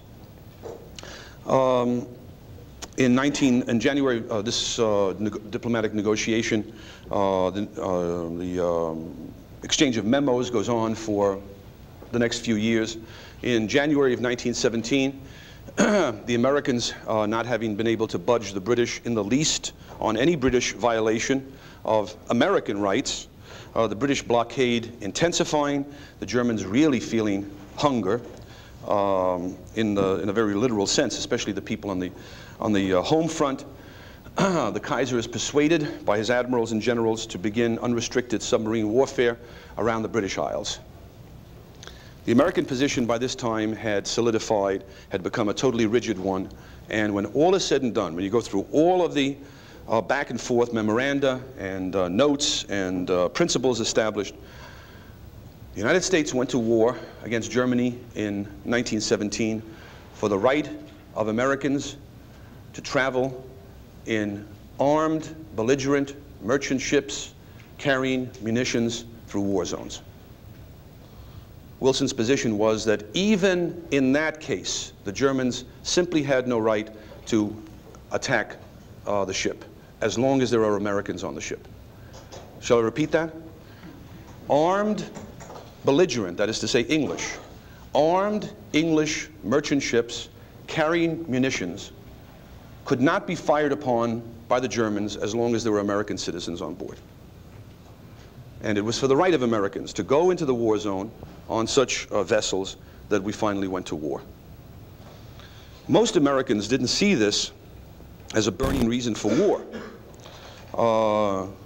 Senator La Follette, for instance, of Wisconsin said, why don't we go to war for the right of Americans to travel on the French railroads through the battle lines, okay? Some American wants to get from Paris to Brussels, wants to go through, through the trenches by railroad, and we'll send an American expeditionary force over there to enforce that right. Why not? Finally, in April of 1917, Wilson goes to Congress and asks for his declaration of war. Puts it in inimitable Wilsonian terms. We are fighting for the right of small nations to exist. We are fighting so that liberty not perish from this earth, and on and on and on and on. And America now assumes its role as a responsible world power. As George was explaining yesterday, the effects of this war on the home front cannot be exaggerated in terms of the growth of state power. This is the case in all the belligerents. In Germany, for instance, by the end of the war, the government and even the general staff has virtual total control of the German economy. The Germans call this, at this time, Kriegssozialismus. Okay, this is war socialism, keeping with the tony quality of Cato presentations. There is your foreign word. For today, you take this down and, you know, use it for prestige purposes. War socialism, war socialism. The effective control of the German economy by the government and the German army. And by the way, that's the model that Lenin uses when he takes power in Russia a few months later to organize the new Soviet economy, this German model. But in every country, the state power increases enormously. In the United States, the best example is the War Industries Board, which achieves temporary dictatorial control over the American economy in terms of prices, allocation of scarce supplies, and so on. The railroads are nationalized for the duration of the war. Afterwards, the government is going to give up many of these powers, but when the Depression comes, and when these older progressives and New Dealers come to Washington in 1933, many of them had experience during the First World War with running various parts of the American economy. The germ, the core of the New Deal was there already. As far as civil liberties go, the American front experiences really almost, well, leaving aside the incarceration of the Japanese Americans in 1942, it was worse than it was in the Second World War. A man who had gotten 1 million votes for president in 1912, the head of the Socialist Party, Eugene Debs, is thrown into prison under the Espionage Act because he says we're fighting this war on behalf of the bankers. And Wilson, whom, as we all know, was a saint and a man of total personal integrity, even after the war is over, refuses to pardon him. This is the bitter and vindictive nature of that man. It took Warren Harding to say, come on, what difference does it make? You know, get Debs out of prison. This is absurd. But Wilson, until the day he got out of office, would never pardon him. There was the attack on the German Americans, which has no counterpart really in the Second World War, except for the public evacuation of the much smaller group of Japanese Americans. This was the sort of thing that is almost too silly for words, as you may know. In various cities, the symphony orchestras helped the war effort by prohibiting the playing of any German music for the duration of the war, right? The speaking of German in public was prohibited in Iowa. School systems, one after the other, valiantly threw German out of the syllabus. The hamburger was renamed Salisbury steak. It's true.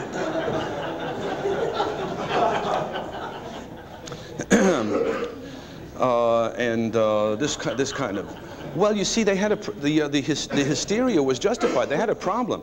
This is the first time they were sending an American expeditionary force across the seas to Europe, and they did not know how the American people were going to react. So the people who had gotten us into the war and were managing the war were rather nervous. In a way, there was a tremendous amount of overreaction involved. Well, finally, the war comes to an end in November of 1918.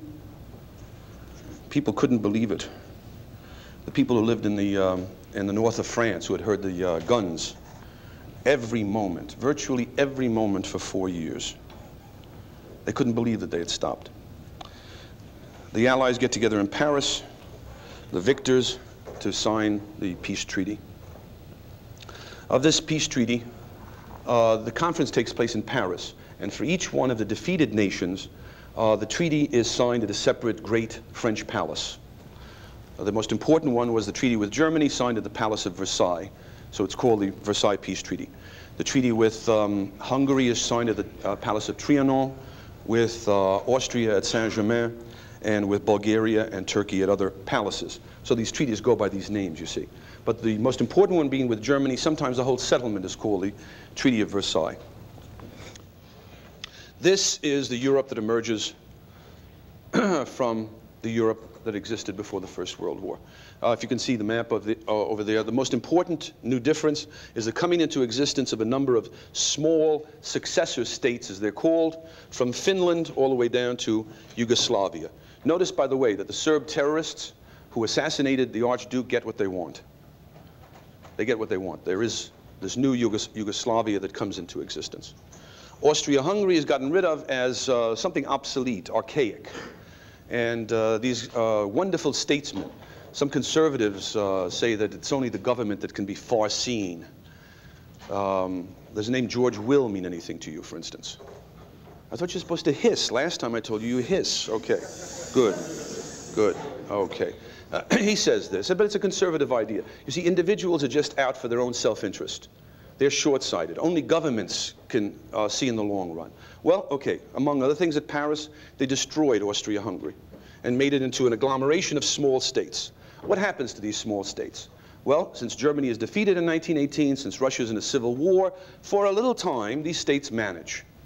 Okay, they're able to keep their independence. Just as soon as the natural equilibrium comes about in Europe again, you have a strong Germany and a strong Russia. These states inevitably fall under the control either of Germany or of Russia. Okay? So that there's an argument to be made that this old Austria-Hungary at least gave these states all put together a certain amount of clout and power in the center of Europe. But that's not to be thought of. They're done away with. Every territory that can be taken away from Germany is. Although President Wilson announces a policy of self-determination of nations, this is not used in the case of the Germans. A big Poland comes into existence, which is just about 2/3 Polish. There are Ukrainians over here, many Germans over here, and the Poles are given a corridor to the sea. A German city, a totally German city called Danzig, today called Gdansk, is taken away from Germany and made into a small little country of its own. The Germans say, hey, wait a minute, what's happening here? What happened to self-determination of nations? Why don't we allow the people of Danzig to say what country they want to belong to? And the Allies say, no, because Poland needs a port on the Baltic, and we can't have Danzig in the hands of Germany. The Poles have to control its foreign policy there as an independent little country. Territory here in the Silesia is given to Poland. This country here, as you can see, Czechoslovakia comes into existence. Czechoslovakia, Czechs and Slovaks, 6.5 million Czechs, 2.5 million Slovaks, 3.5 million Germans in the Sudetenland. Okay, this territory over here, solidly German, and the Germans say, why don't we allow these Sudeten Germans to become part of Germany on the principle of self-determination of nations? No, because Czechoslovakia needs a for a superior strategic position with the Sudeten and the mountains here in the Erzgebirge, okay? And if we give the Sudetenland to Germany, the Germans will be on the other side of the mountains. Strategic reasons dictate that they be made part of Czechoslovakia. The same thing happens with the South Tyrol here, where the Italians are given German territory to take them to the Brenner Pass. Austria becomes a little rump country there, with the big bloated capital of Vienna, 2.5 million people and about 5 people in the rest of the country. The Austrians say, what if we join together with Germany? Might as well now. The Habsburg days are over. The treaties say there is never to be any association between Austria and Germany, regardless of what the people there want. German colonies are taken away, and the Germans are effectively disarmed. The German army is to be limited to 100,000 men. Do you know how many cops it takes to more or less keep controlled anarchy in New York City? 25,000. The whole German army is to be 100,000, which is less than the army of Lithuania. In other words, Germany is effectively disarmed. No military aircraft, no submarines, strictly limited number of surface ships. The Germans are also forced to sign Article 231 of the Treaty of Versailles, which says, we admit that we were solely responsible for this war. Unprecedented in history, where the defeated power is required to admit its guilt for having started the war. And then the question of reparations. The idea of reparations is accepted by the Allies. The Germans say, how much should we pay? And the French say, well, you just start sending things. Some people, Keynes has a very good book on this, The Economic Consequences of the Peace. It's one of his best books, really. Some people are talking in terms of $100 billion, okay? We're talking about an age when $100 billion was money, okay? Yeah. Finally, the reparations figure is put at $32 billion. But the reparations problem plagues Europe for, well, until 1933. You have the attempted French hegemony over the continent here. Okay? Germany is to be kept down by the division of excision of territories, by reparations, by the military restrictions on the German military forces. Beyond that, the French enter into alliances with the new states, Poland, Czechoslovakia, Yugoslavia, and Romania. These are supposed to somehow counterbalance Germany on the east to play the role that Russia had. Russia no longer can play the role since it's a communist country. The Ottoman Empire, by the way, is divided up. This is one of the things that disillusions poor President Wilson, who some people have suggested then at the Paris Peace Conference has his usual retreat into illness, getting sick and getting the flu and then finally a stroke, because things are not working out the way he imagined, hardly at all. Keynes says of Wilson at the Paris Peace Conference, he reminded me of nothing so, Keynes was there, he reminded me of nothing so much as a virgin in a brothel, valiantly calling for lemonade. Sort of out of his element somewhat, really. And then they divide, the British and French divide up the Ottoman Empire. The French get Syria and Lebanon. The British get Iraq and Palestine. By the way, one small sideline on the First World War.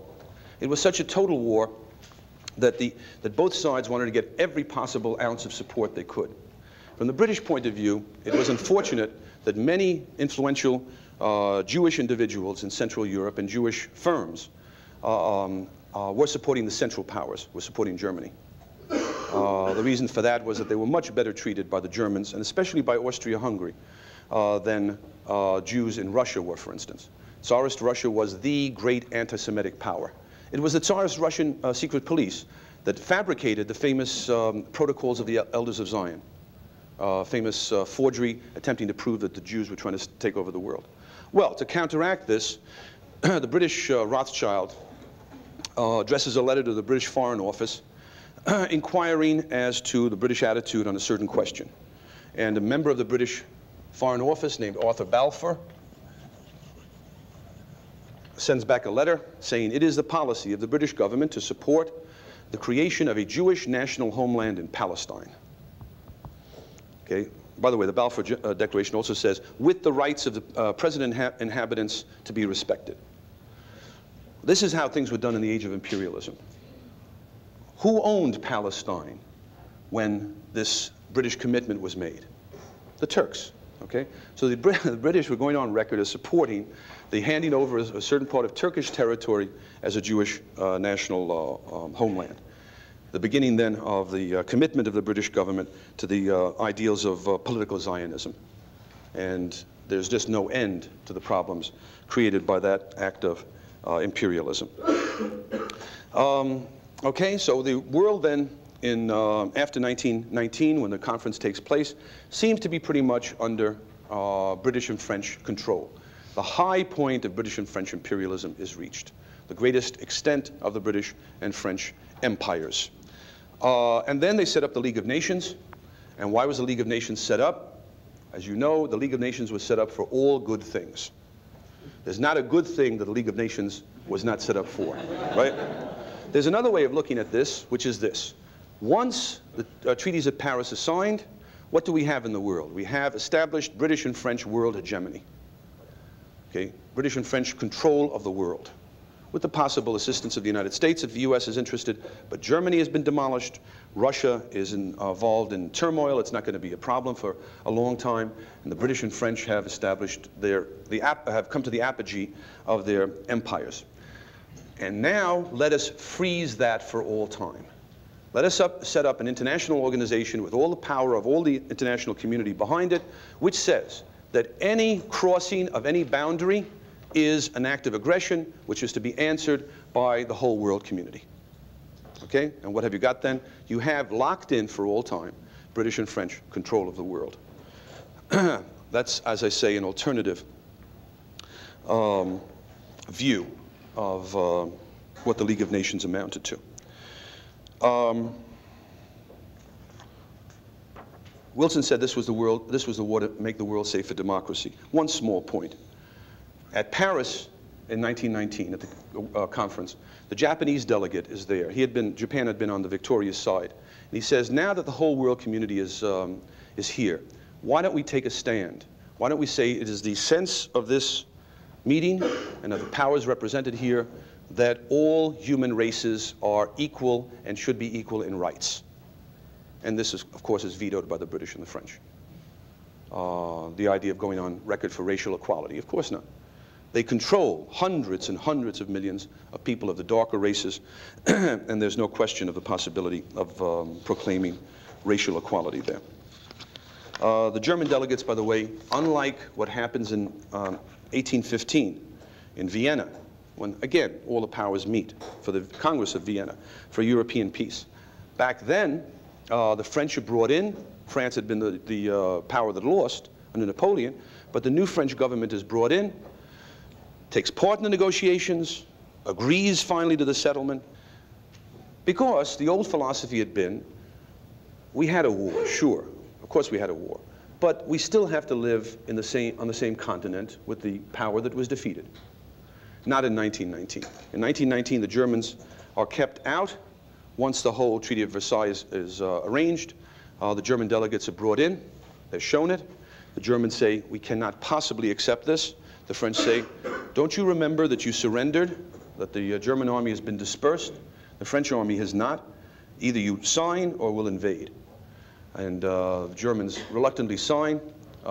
When the German leader, Erzberger, goes back to Berlin, he's assassinated.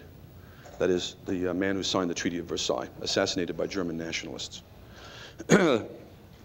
Point is, German public opinion does not feel, as for instance the French did in 1815, that somehow they had lost and this was a just enough peace treaty. The Germans are totally averse to it and can only be kept to the treaty in the next few years by force. Well, what I want to do now is get to the setting for New Deal foreign policy and how America finally does get into the onto the world stage in a very big way indeed. The New Deal, of course, begins in 1933. That is the official New Deal, Roosevelt's New Deal in 1933. March, the coming to Washington of Roosevelt and his administration. Roosevelt's Secretary of State is Cordell Hull. Let's get rid of the old Europe. Okay.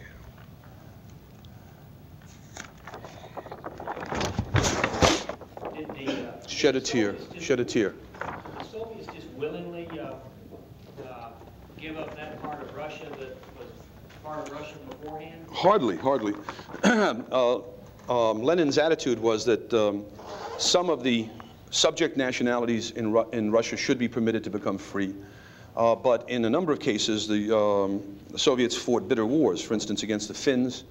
And the Finns finally were able to establish their independence, and above all, against the Poles. There was a bitter war in 1919-1920 between Poland and the new Soviet government.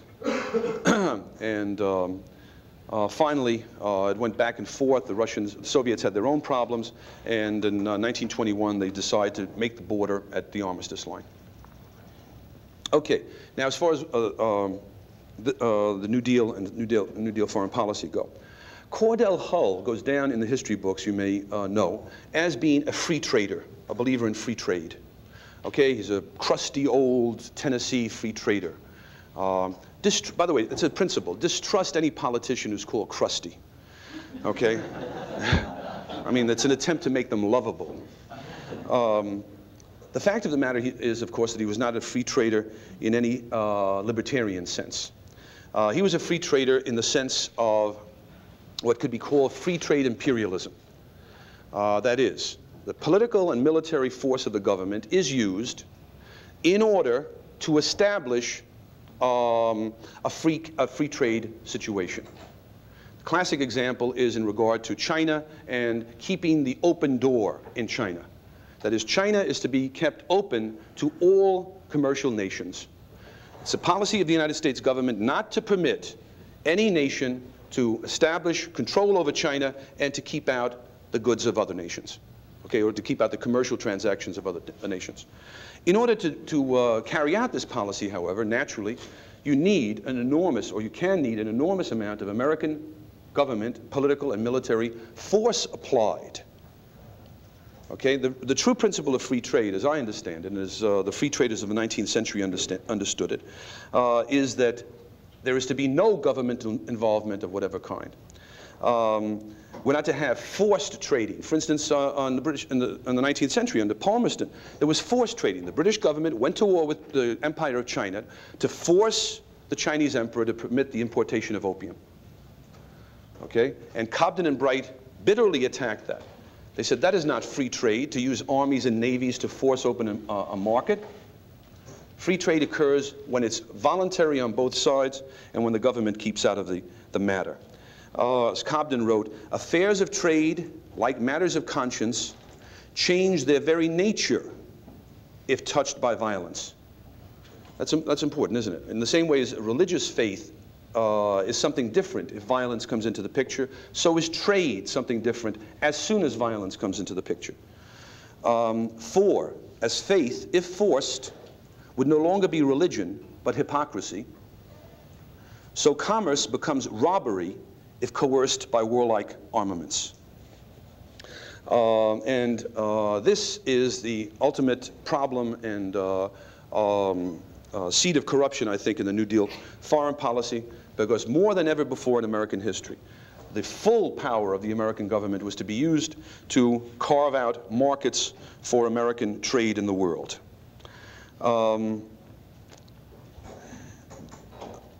President Roosevelt himself said in 1934, "Our government must continue to cooperate with our foreign traders if foreign markets are to be maintained in the face of many obstacles which have grown up in recent years against our foreign trade."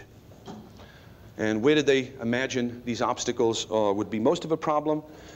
It would be in the Far East. In the Far East. Keep in mind, America was going through the worst depression in our history. And many people thought that this depression could be solved or alleviated if we had access to the markets of the Far East.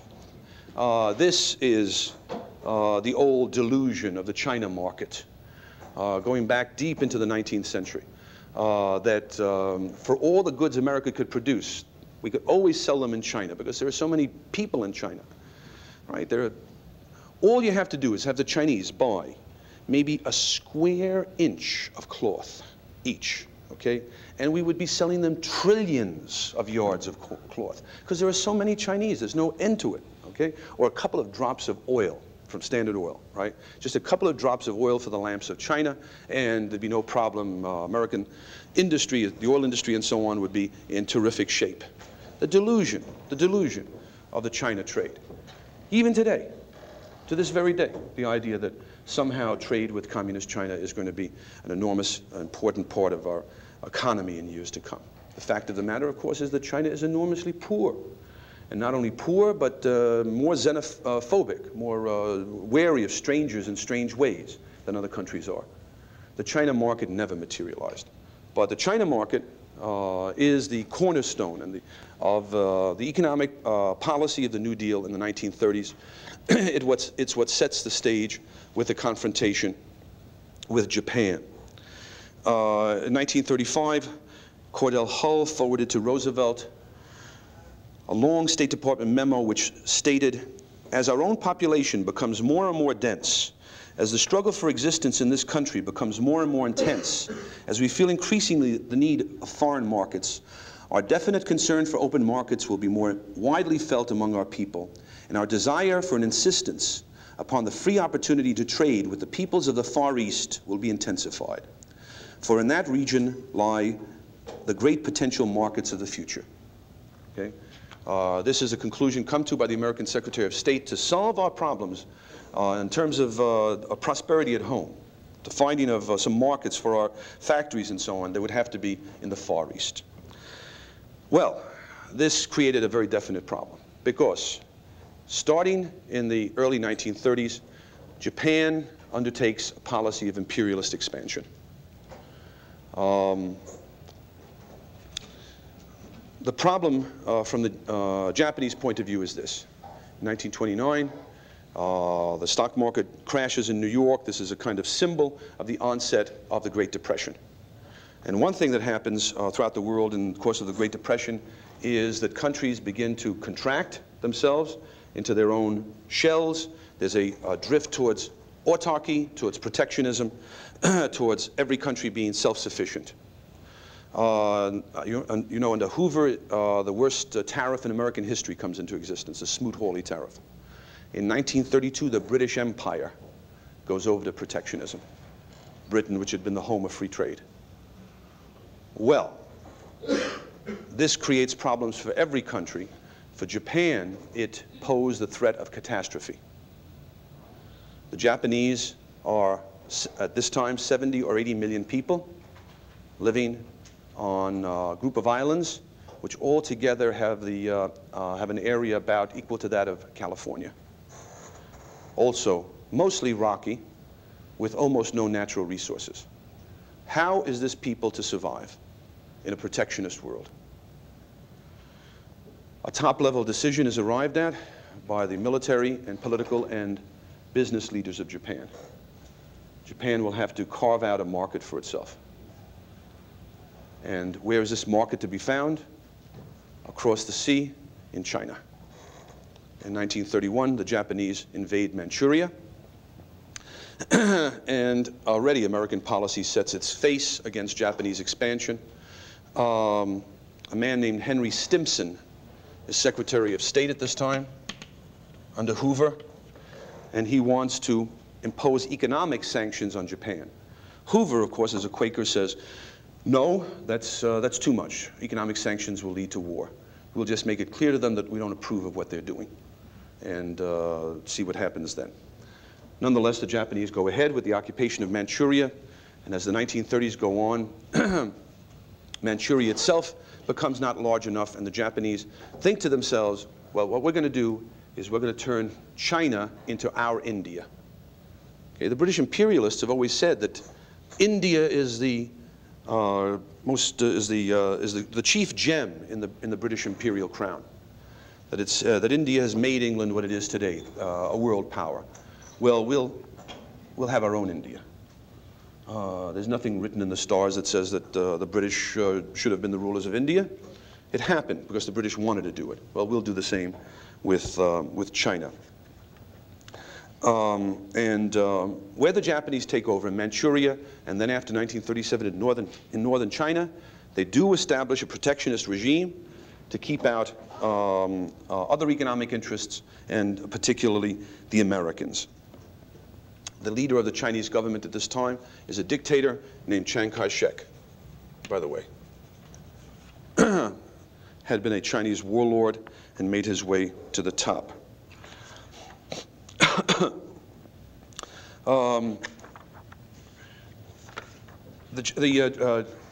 Japanese, by the way, their attitude is, well, of course, what do the Americans have to complain about? They have practically a continent to themselves. Okay?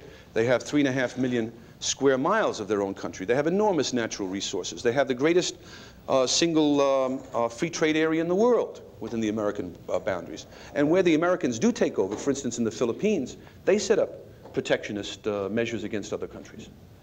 Look, we have to live, we have to survive. And there is, after all, the British Empire, there's the French Empire, the Dutch control Indonesia. There are vast empires in the world. Japan is a poor country in the world as it is today. It has to be, we have to expand or die. After the war begins in Europe in 1939, with the Hitler-Stalin Pact, the division of Poland, the German war against the Allies in the West. In 1940, the Japanese, as we'll see, by September of 1940, the American policy is very clear. It's a policy that's directed against Germany, that fears German expansion and also Japanese expansion. And in September of 1940, the Japanese enter into an alliance with Germany and with Italy called the Tripartite Pact. And this is really very bad from the Japanese point of view, because what it leads Americans to think is that Japan and Germany and also Italy are involved in some vast plan and design to divide up the world. In fact, what the Tripartite Pact said was that the other allies would come to the defense of the country which is attacked by the United States. Not that this was an aggressive plan. They were perfectly willing to go on doing what they were doing, Japan and China, Germany in Europe, as long as the United States was kept out of it. But the fact that the Japanese do enter now into this formal alliance with Germany frightens the Americans and creates a great deal of distrust in the Roosevelt administration. There is no doubt that the Roosevelt administration set its mind against German expansion from the very beginning. No doubt about that whatsoever. Now that the documents are out, and very soon after the German advance in the West takes place, after the fall of France in June of 1940, President Roosevelt in Washington, he has not any of the qualms that Wilson had during the First World War. He's totally committed in his own mind. This is clear enough. Begins the program of assistance to the enemies of Germany and Japan throughout the world. In September of 1940, for instance, there's the destroyers deal, whereby the United States gives 50 old destroyers. It's always put in terms of old destroyers, as if they were about to sink. Well, they were good enough for the British to want them. That is, they were seaworthy. 50 of these are given over in return for the British giving us bases along the North American coast, Bermuda, and up in Canada, and so on. This is already an act of war. According to international law, a neutral country simply may not give things like destroyers to a country which is at war to be used against its enemies. And this is even more the case for Lend-Lease, which comes into effect in early 1941. What Lend-Lease involves is a sort of blank check by Congress of X amount of money each year to the president to be used as the president sees fit in assisting nations of the world which happen to find themselves at war. Lend-Lease is used first of all and most of all for England in its fight against Germany, then for Chiang Kai-shek against Japan, and then after June of 1941, Lend-Lease is given to Russia. Besides the Lend-Lease Act of 1941, that year sees a series of accelerating acts of war incidents in the North Atlantic. This is totally different from 1914. Hitler had learned at least that much. The United States was not to be provoked into this war through naval incidents. In that case, then, it was the United States that would have to create the incidents. There is the example, for instance, of the destroyer, the USS Greer. In September of 1941,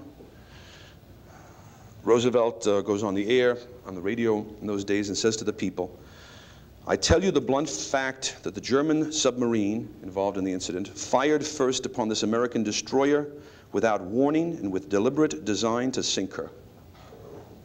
The facts of the matter, as were known to Roosevelt at the time, were quite different. And you might look this up, for instance, in a standard reference book, which came out a few years ago by Robert Dallek, a supporter of Roosevelt, professor of history at UCLA, called The Foreign Policy of Franklin D. Roosevelt. The facts were quite different. The Americans and British at that time were working together militarily in the North Atlantic. The American destroyer, the Greer, spotted the German submarine and began, as per orders, broadcasting over onto the open air the location of the German submarine to be picked up by any British surface ship or aircraft in the area. A British plane comes over, and together the American destroyer and the British plane track the submarine for hours. Depth charges are dropped by the British aircraft. After a number of hours, the German submarine turns and fires a torpedo at the Greer, which misses. The Navy Department report, as Dallek shows, which was already in Roosevelt's hands, said that there's no reason to believe the Germans were aware of the nationality of the destroyer. So, what is it? It was one of Roosevelt's famous, half-truths? Okay, you can find this in the chapter on the road to war in Dallek's book. It was on the basis of this incident and a couple of incidents that follow later that Roosevelt declared his policy from September 1941 on. It was American policy to shoot on sight any Italian or German vessels in the North Atlantic. What Roosevelt was doing was looking for his incident that would force us into the war. There's a debate that goes on in America at this time over whether nobody really knows all the facts of what is going on in Roosevelt's mind and what he is doing behind the scenes. Some suspect. The debate is, should America get into this war? On the one side are the interventionists with their headquarters in the East, especially in New York. Really, the old establishment of the days of World War I is active all over again. They have the important papers on their side. They have Hollywood. They have the Luce publications. Henry Luce, his publications, Time, Life, Fortune, and so on. The opposite camp, the non-interventionists, which, as you know, have gone down in the history books with the delightful name of isolationists, right? That sounds really nice and suggests a very open-minded person, doesn't it?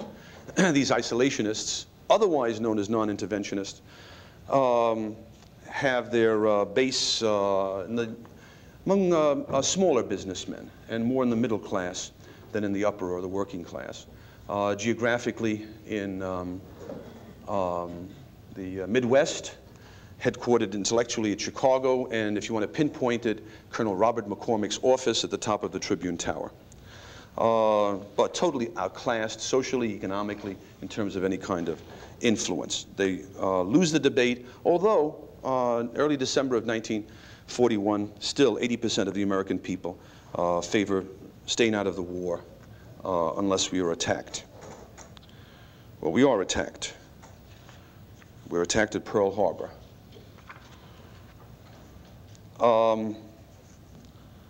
Pearl Harbor is one of those cases where something happens that directs the attention of the American public to foreign policy in a way that they can't avoid thinking about it, right? You have to admit that's a pretty spectacular and rather urgent way of forcing people to think about foreign policy, as the Iranian hostage crisis was. And in the same way, so for the first time, Americans are now paying attention to foreign policy, and they say, wow, there are such crazy people in the world. Here we are, just minding our own business. You know, we were on a picnic when the thing happened. And here these crazy people want to attack us. Well, go figure human nature. Americans are the most peaceful, sweetest, most generous people in the world, people who love their children, right? Basically good guys. And here these awful people now attacking us. Well, as you know, in the case of the Iranian hostage crisis, there was a whole history that the American people were unaware of. For 25 years, the Americans had supported in every way a government which they had imposed on the Iranians, the government of the Shah. After, in the 1950s, the American CIA overthrew the nationalist government of Mossadegh in Iran. Supported then the Shah's government, made him our ally in that area, set up the Shah's secret police, the Savak, with the CIA expertise. And for some reason, there were groups in Iran which held this against us. And when they could humiliate us, when they could seize our embassy, when they could permit pictures to be taken of the American flag being used to transport trash out to the garbage pail, they did it to get back. The Japanese attack us on December 7th, 1941, not because they are totally insane, not because they had nothing better to do that day. They attack us because of what had happened in the months preceding. The Japanese, whatever you might want to say about them, and during the Second World War, there was almost everything said about them. There are not too many people who are old enough to realize the degree of race hatred that was institutionalized and permitted against the Japanese in that war, much worse than against the Germans. The Japanese, whatever you want to say about them, are not really stupid. They don't willingly take on a country as powerful as the United States. In 1941, when the United States enters the war, American GNP is equal to that of Britain, Germany, Russia, and Japan put together. Japan produces 15% of the US GNP in 1941, and the Japanese really are not stupid. Why did they do this? They felt that the alternative was too humiliating, too humiliating. American policy was that the Japanese, in expanding into China, and then further down into Southeast Asia, trying to take over Indochina from the weak French Vichy government, East Asian empire of theirs was going to cut America off from too much of the world market, and besides, they were being very bad people. With Cordell Hull, again, and with Stimson and Roosevelt, you have, again, that Woodrow Wilson type hectoring, nagging, nudging type of approach to foreign policy. Okay? You're very bad people. You do bad things. What do you mean, being aggressive and trying to create a world empire at this time in history? Japanese say, well, we came too late, unfortunately, but that's the way it is. The British, French, and others have their empires. The Americans say it's not permissible, not permissible. And the situation gets worse and worse. After the tripartite pact, because the United States is very suspicious of Japan, and then as 1941 goes on. The immediate cause of the attack on Pearl Harbor was the freezing of Japanese assets and the subsequent petroleum embargo against Japan in the summer of 1941. As a last-ditch appeal, the Japanese say, let's get together, send Prince Konoye, the Japanese prime minister, anywhere you want, Hawaii, San Francisco, even on American soil, to discuss these issues. The Americans say, well, that sounds interesting. First of all, you have to get out of China. The Japanese say, this is unheard of. The idea that the issue to be discussed will be settled beforehand. And what country, I mean, I'm not saying that the Japanese were justified in China, by no means. By no means. And they were particularly brutal in an awful kind of way in China. But what other empire in history has ever voluntarily withdrawn from hundreds of thousands of square miles and control over tens and hundreds of millions of people? No country's ever done that. We could just as easily have demanded that the English get out of India, or else we would attack England. It's simply not the way things are done among great powers. But this American moralistic tone prevailed. The Japanese are getting more and more desperate. The oil embargo, of course, means that a time bomb is ticking away. The reserves of the Japanese Imperial Navy are being depleted day by day. The oil embargo is also one on the part of Britain and the Netherlands against Japan. You understand, other countries don't think that the world was made so that the United States lays down the law whenever it wants. The Japanese are not going to permit their navy to be stranded, to be grounded without petroleum. Before the reserves are exhausted, they will make a move. Okay, and they do at Pearl Harbor. That those battleships at Pearl Harbor, Battleship Row, again, great foresight on the part of a government agency. Right? You know that the battleships were lined up one after the other. It looks nice.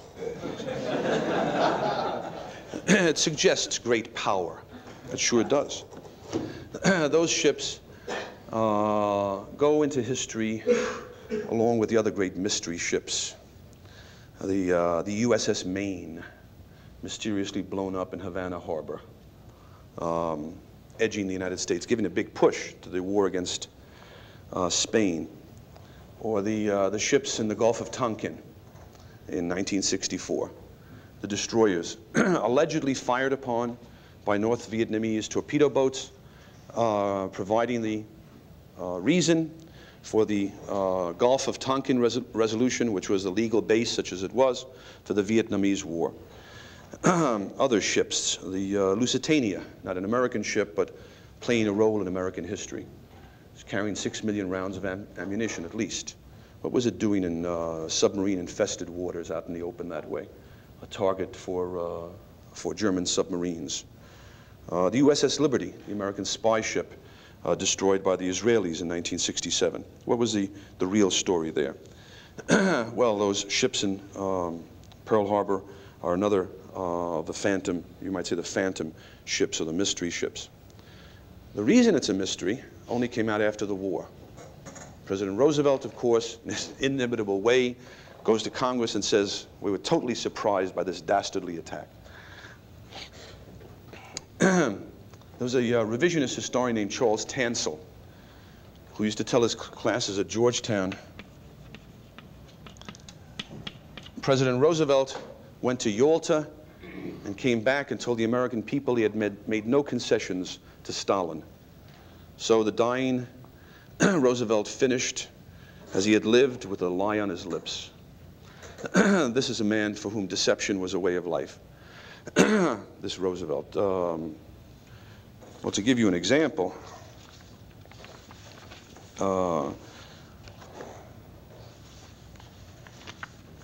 from the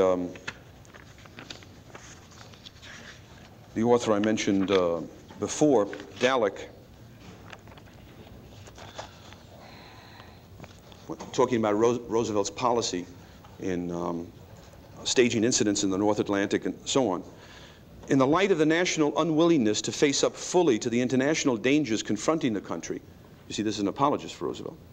In the light of the fact that the American people were not willing to face up to our dangers, it is difficult to fault Roosevelt for building a consensus by devious means. Okay, in other words, by lying about it. He told the people that we had been totally surprised at Pearl Harbor. That wasn't true. And the main reason it wasn't true is that we had broken the Japanese diplomatic code, and we were privy to the messages sent from Tokyo to the consulate in Honolulu, to the Japanese embassy in Washington, to the Japanese consulate in Hong Kong, and so on. We intercepted their messages, and we could translate them and read them. You might ask yourself, what more do you have to be aware of an impending attack of that magnitude? Do you have to be there right in the room where they're talking about it? Do you have to actually be there? The whole issue of Pearl Harbor is still one which is very murky, very obscure, and books keep coming out all the time. A couple of years ago, 2 books came out, one on either side. The pro-Roosevelt one was Pranga. Pro-Roosevelt in the sense that the story is given out by the administration that they were totally surprised by the attack. This story is maintained. The opposite, that the Roosevelt administration had culpable knowledge of the impending attack, is presented by the popular historian John Toland in a book called Infamy. There were a number of investigations, and I think it is still impossible to say exactly what happened. What we do know is that the messages that were deciphered and translated and known to the administration become increasingly that the Japanese messages to the embassy in Washington become increasingly frantic.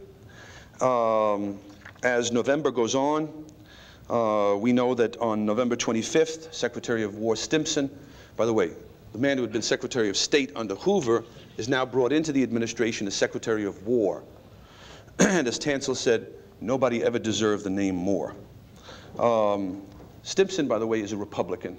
This is the beginning of the bipartisan foreign policy. Whatever American foreign policy is supported by all good Americans, whether they're Republicans or Democrats. It's another part of Roosevelt's very clever politicking in this. November 25th, Stimson wrote in his diary about a meeting at the White House. There, the president brought up the event that we were likely to be attacked. This is November 25th. Perhaps as soon as next Monday. For the Japanese are notorious for making an attack without warning, and the question was what we should do. The question was how we should maneuver them into firing the first shot without allowing too much danger to ourselves.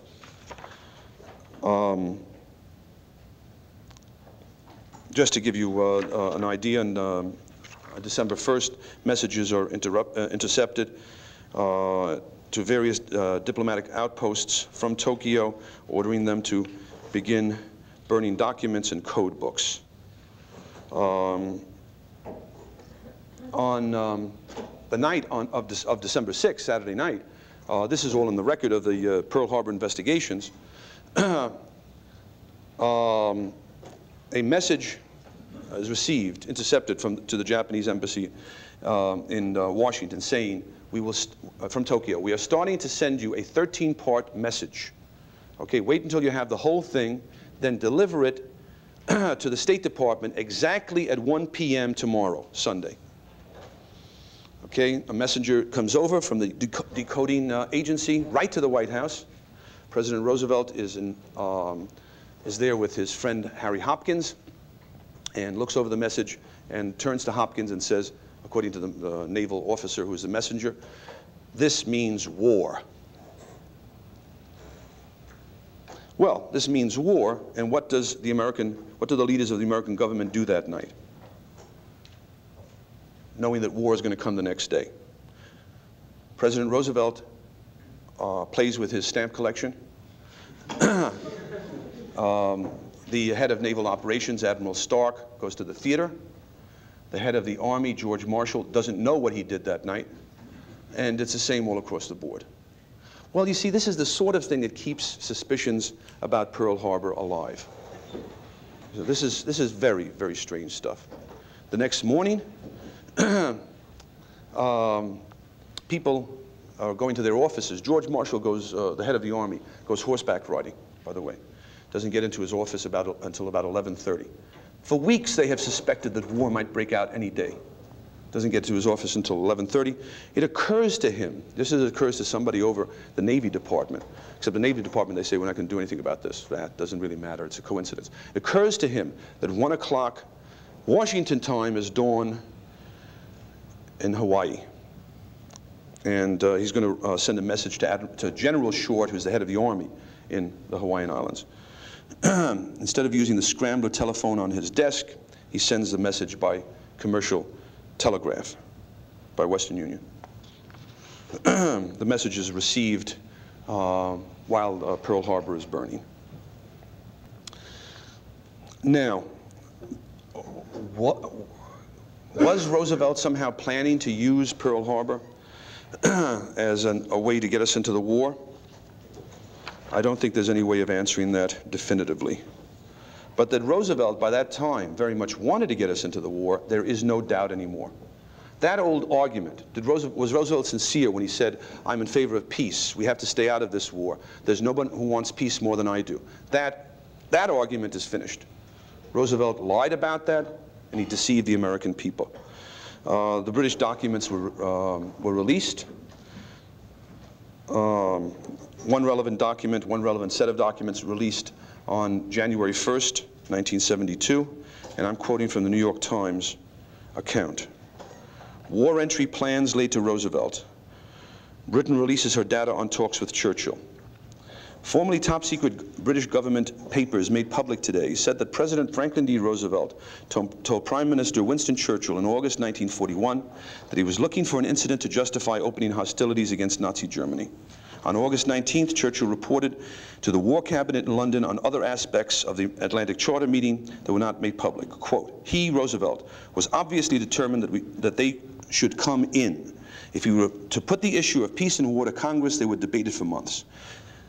The President had said he would wage war but not declare it, and that he would become more and more provocative. If the Germans did not like it, they could attack American forces.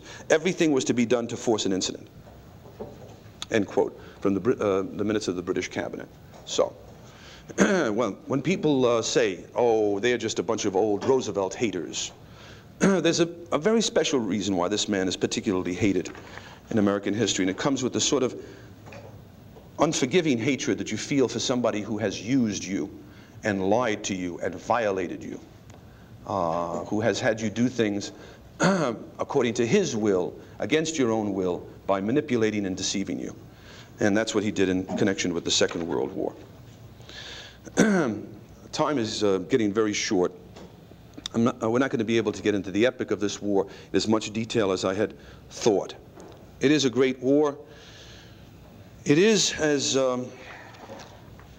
we are told again and again, the last good war.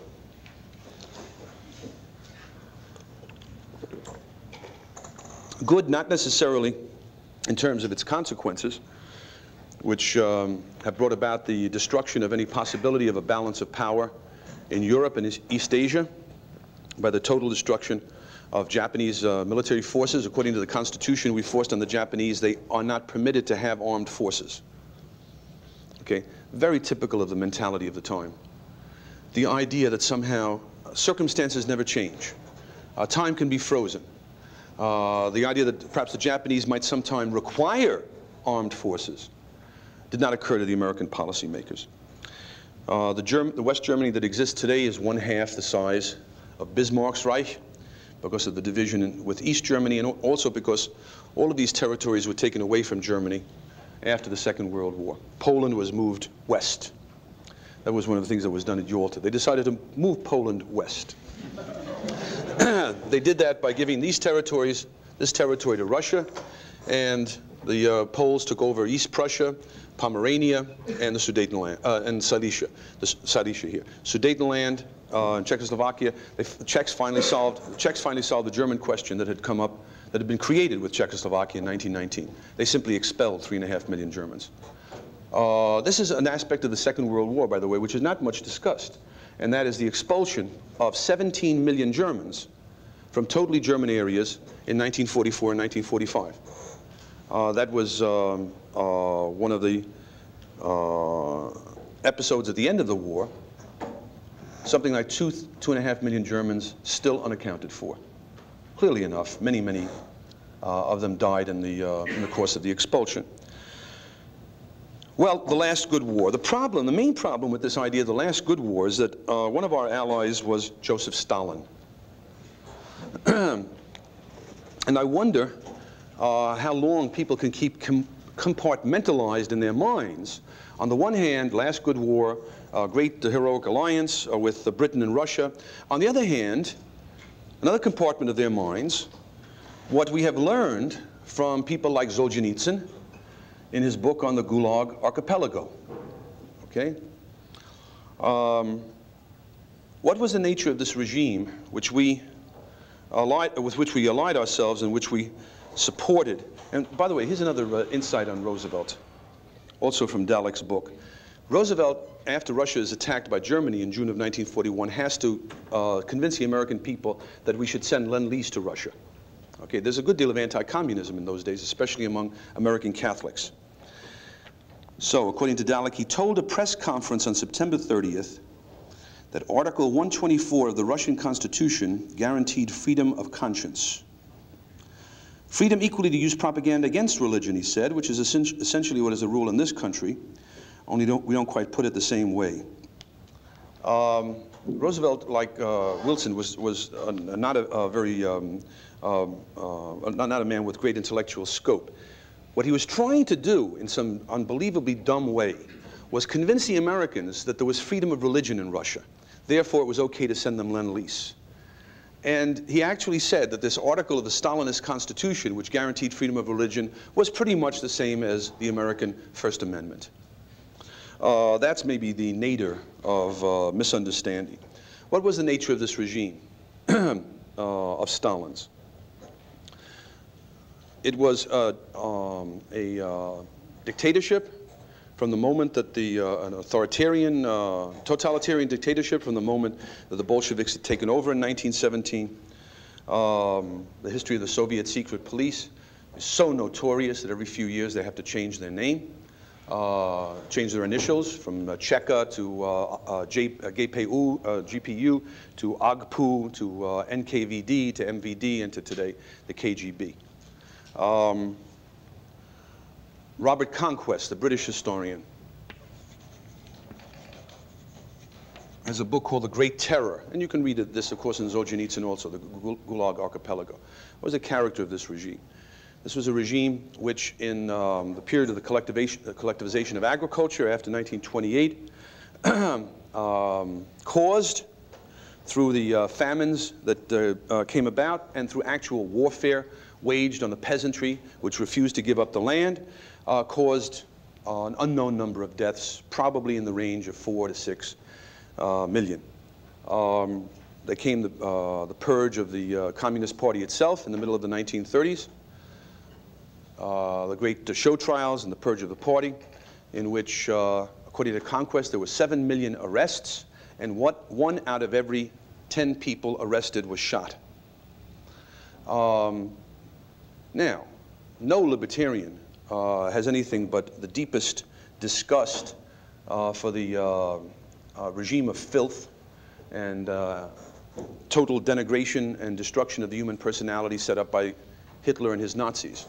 However, the analogous German purge, known as the Night of the Long Knives, which occurs in June of 1934, costs about 200 lives. And what's happening behind the Iron Curtain in Russia, nobody knows about.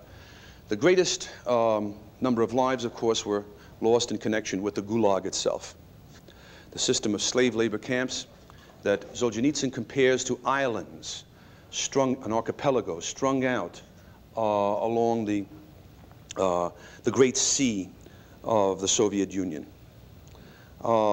These concentration camps took all comers, masses and masses of people in successive waves.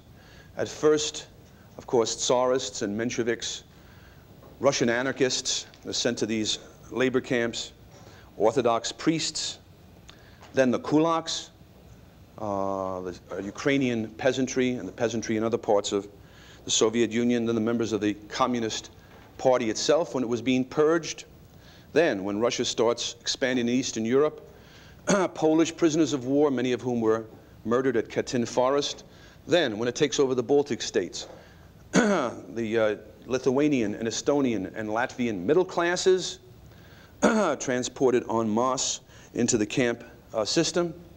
Then, German prisoners of war, Japanese, Hungarians, whoever is fighting on the Russian front.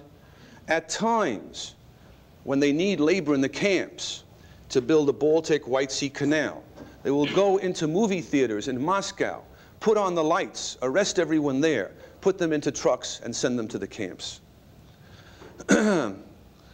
This is a system of camps all across the Soviet Union.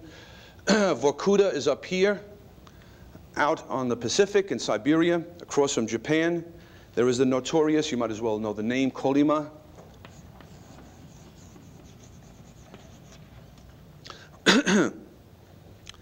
It is a system of camps in itself, covering an area 4 times the size of France, in which, according to Conquest, probably around 3 million people died. This is the nature of our ally. And I ask you to imagine, as a hypothetical, imagine a photograph taken in the course of the Second World War. And what it shows is 3 allies and friends partying wherever. Some international meeting, heads of states, and they're partying, toasting each other. You have Franklin Roosevelt, and you have Winston Churchill, and you have Adolf Hitler. Does that sound repulsive? Well, you had exactly that photograph, except it wasn't Hitler, it was Stalin. Winston Churchill, in his endless hypocrisy, goes so far at Tehran as to give Stalin a crusader's sword, a sword which had been in the possession of the British Crown. It seems to me it's a very big thing to come to a conclusion about, but this puts into doubt, this at least raises the question of the moral character of this war. The war, of course, is even further compromised by the way it is conducted. In the 19th century, the classical liberals and the atmosphere of classical liberalism led to an attempt to define rules of warfare, to put limits even on the violence of warfare. In the course of the Second World War, this is given up. The only place it's not really is in the African War, which is one reason that becomes a kind of favorite war of a lot of people in North Africa, because it's more of a gentlemanly war. It's more of a war where the rules are respected. There are no rules respected on the Eastern Front on either side. As soon as the war breaks out in the Pacific, there are no rules of warfare respected. Very few prisoners taken. Any ship is sunk on sight. And you know something of the German destruction of civilians in Europe, especially of European Jewry. But all of the states committed acts of great horror. Not only the German state, not only the Russian state, the British state, which says to itself, we cannot afford the losses of our troops that we suffered in the First World War. We don't have the men anymore. We will reduce Germany to surrender through incessant terror bombing of its cities. And about 700,000 German civilians are killed from the air the deliberate target of British policy. That is, it was a policy of killing civilians in order to terrorize the Germans and to break their will. The classic examples are the destruction of Hamburg in 1943, when it was discovered that a combination of certain weather conditions and the intense bombardment created something new called a firestorm. And then in February of 1945, when Germany was already defeated, the destruction of Dresden.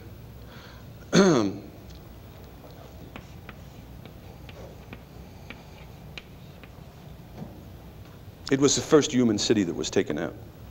Dresden had not been bombed in the whole course of the war because there was nothing in Dresden. There's a good book by an uneven historian named David Irving, called The Destruction of Dresden. This is, I think, one of his better books. Probably around 135,000 people were killed. It was, you understand, 4 nights and 3 days of bombing.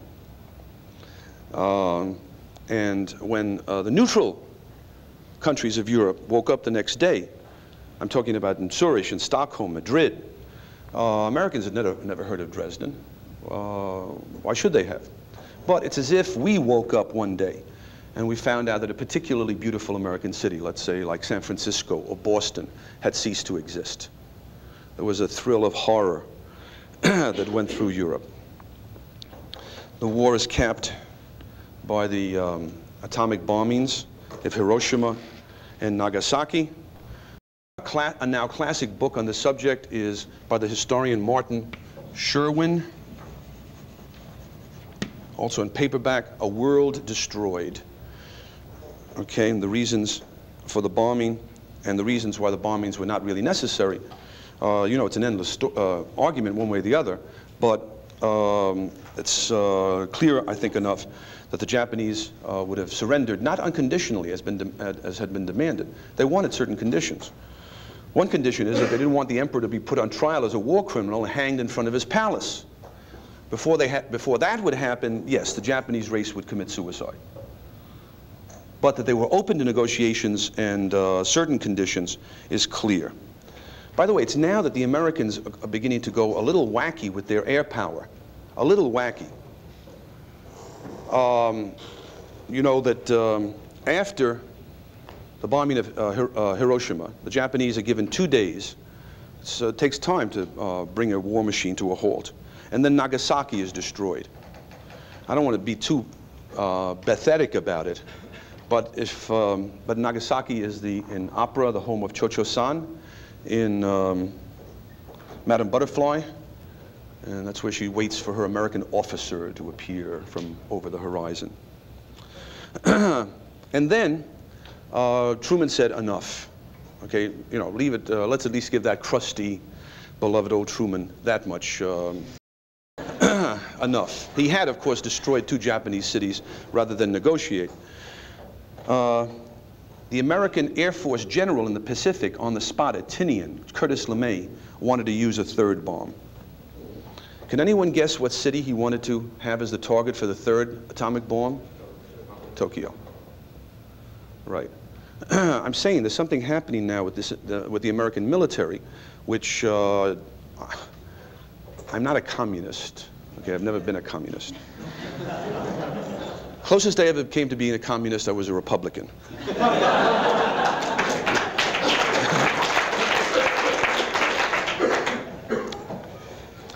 But our leaders and our military leaders are really to be judged on the same basis as others. This has come out in Fred Kaplan's new book, The Wizards of Armageddon. I think, according to the notes, he must have gotten it from Robert McNamara himself. When McNamara becomes Secretary of Defense in 1961, under the Kennedy administration, naturally he says, okay, let me show me all the plans you have. The SAC, that's Strategic Air Command General, Tom Power, the head of SAC, shows him the contingency plans in the event of war with Russia and China. China is still an ally of Russia at this time. McNamara is aghast. They call for the death in the first few days of 285 million Russians and Chinese through massive, indiscriminate nuclear bombing of Eurasia and they call for the obliteration of Albania. There happens to be a radar defense installation there. And the SAC general says to McNamara, and this really annoys McNamara with a sort of smirk, I hope you don't have any friends or relations in Albania because we're going to have to wipe it out. I tell you this in all honesty. Something like that, those contingency plans would have not necessarily deterred, but they would have embarrassed Hitler and Himmler.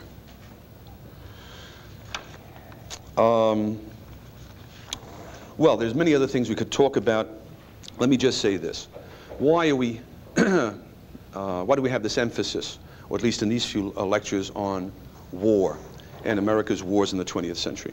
Because, the reason is this, because the fact of the matter is nothing has increased the power of the American state through its history, and especially in the 20th century, as warfare.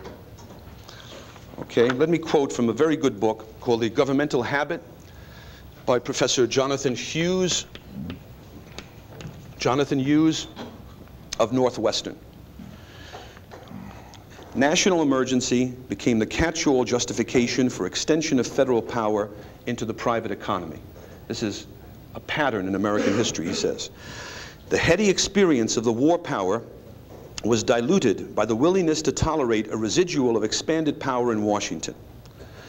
That is, once the war is over, the euphoria dissipates, but it doesn't totally dissipate. Some residual of that power that was accumulated remains. The legitimacy of federal control becomes an accepted part of economic life. What was once considered an extraordinary imposition of federal power, say automatic payroll deduction of the income tax, now becomes normal.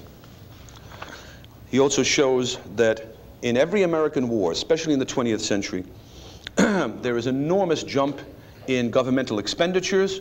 Once the war is over, that retracts, but it never retracts to what it was before. After Vietnam, it didn't even retract at all.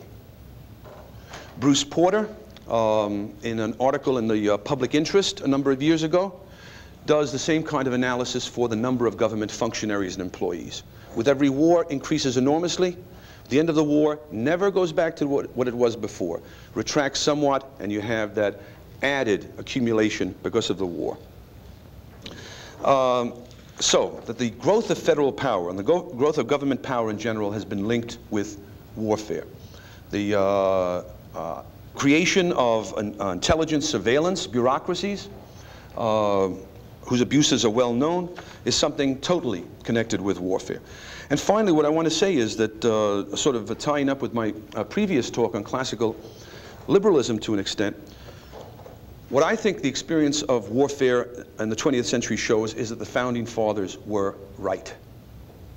The kind of limited government republic that they were setting up here, where the emphasis was on the individual, his rights, and the pursuit of happiness, is incompatible with empire and with unceasing war and preparation for war. That's why Jefferson and Washington warned us against entangling alliances. Warned us against the lure of honor and glory in a military sense. We've gone that road against their advice, against the tradition of over 100 years. What we have now was totally predictable. An empire spans the globe, an executive of unbelievable power as against even the other branches of government, public debt of what is it now, $1.2 trillion? It'll be $2 trillion of public debt by the time Reagan leaves office. The government everywhere, people accustomed to the government being everywhere, a republic really quite different from the one that was envisioned at the beginning. And also, we have a world where the single most important question is nuclear war. This, I think, is the reason why here at Cato we emphasize to an extent foreign policy.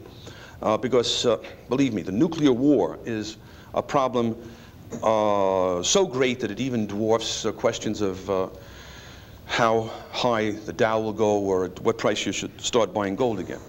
I hope I've cast some light on some of these questions. Thank you.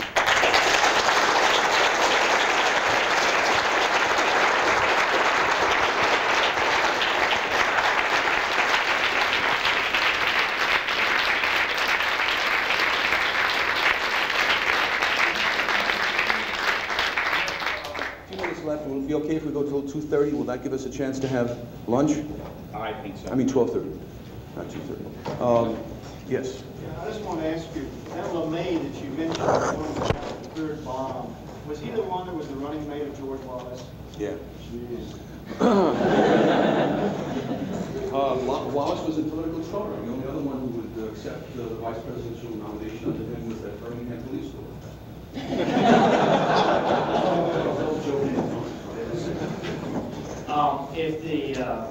If the proper, and I'm not sure if this is correct, but if the proper position for us to take would be to perhaps withdraw forces from around the world and put ourselves in a position to defend only ourselves and not have entangling alliances, what would be do you think would be the proper position in the event that we're doing free trade with another country and there is investment in that country by Americans in free trade, and someone takes it, expropriates what they have over there? Well, what the classic position was, even of imperialist governments until late in the 19th century, and even of the American government, and that is, whoever invests overseas invests at his own risk. Okay, what is the difference then between that position and the position of investing on the East Coast versus the West Coast? I mean, what separates, what makes, in a libertarian point of view, now you're isolating us to strictly American. And what is the philosophical difference between that and saying, well, you invested on the West Coast and they took it away from you, and that's not a good reason for violently taking it back? I don't really know what you mean. The federal government is not going to be required to somehow assure investments against expropriation in New York State. That's done by the laws of the state of New York. So that problem doesn't mean what East Coast and West Coast of the U.S., right? Sure. There's no need for the federal government to go in and tell New York and threaten New York State against expropriating some American company. That doesn't really arise. But the real problem is that once this principle of guaranteeing American property throughout the world, or whatever property, is put into effect, it's a recipe for endless American involvement. And historically speaking, it's a very good reason to expect that some kind of military action is going to have to be taken. This doesn't mean that there's not going to be foreign investment. The opposite. Some Marxist regimes, of course, are going to confiscate property. But you can see what's happening in many parts of the world. Developing countries, in order to attract property, for instance, Sri Lanka or Ceylon is the latest example, make every effort to reassure investors. Okay, and investors will invest there, depending on the business point. Most often they'll invest where the legal system is assured. There wouldn't have to be any reason to send American forces to defend them, like Canada, Japan, Western Europe, and so on. See, I think that if the Rockefellers want to invest in South America, they should not use the U.S. Marines as their private Pinkerton guards. Let them take the risks. Yeah. Do you think we should maintain embassies in countries during times of peace? Now, you know, I don't even think from the government's point of view embassies are necessary in the present electronic age. And Ron Paul, I believe, the congressman from, non-interventionist congressman from Texas, has made this point. Electronically, with the technology and so on, you don't have to have an entourage of 100 people there, sort of having lunch together all the time. It can be done much more efficiently than that. In provisions as a one people crusade, he suggests that Roosevelt had intended after the war to an alliance with the Soviet Union support wars of national liberation around the world. Do you share that opinion of Roosevelt? Well, I don't know. Senator Rand, I'll have to chat with him about that. Roosevelt's policy was anti-colonial in that he wanted, as much as possible in the future, to have England and France divested of their empires, precisely so they would also have open-door policies towards American manufactured goods and American industry. he was very close to Churchill. And as a matter of fact, his own, as far as the atom bomb goes, his policy, as Sherwin points out, his policy was that England was to be brought in as a full partner, not the Soviet Union. And England and the United States could bomb then to set up some kind of Anglo-American peace, order of peace throughout the world. He didn't understand the full power of the bomb. It was towards the very end of his life and so on. But it was really more of an alliance with England to keep the peace than with the Soviet Union.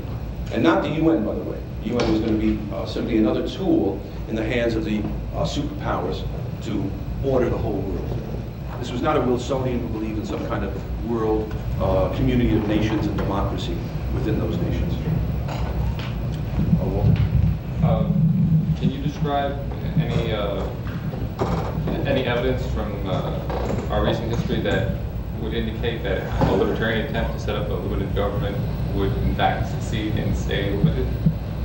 Would succeed in what? In staying limited. I mean, one of the problems seems to be that, well, one attempt was made to set up a limited government and it eventually escalated. Probably, I guess, due to ignorance of what would happen.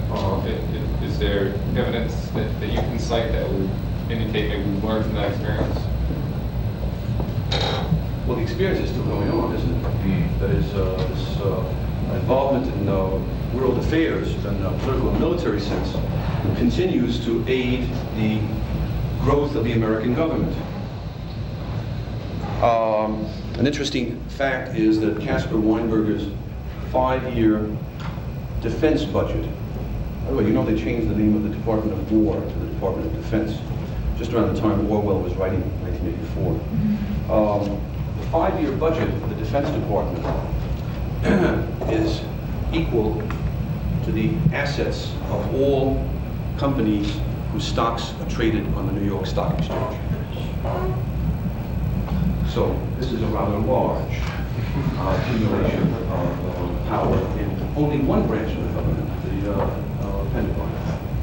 Now, whether people have learned from this experience and there's a revulsion against it, no, the experience is still going on. If there's a revulsion against it, it's happening among us and among a few other people. Yes? Any comment about the Coolidge administration? What was their policy? Well, Coolidge is noted in diplomatic history for practicing dollar diplomacy and the use of limited American military forces to keep South American, Central American and Caribbean countries in line. It's around this time, for instance, that Nicaragua is occupied by the American Marines. The Americans forgot that, the Nicaraguans didn't. Yes?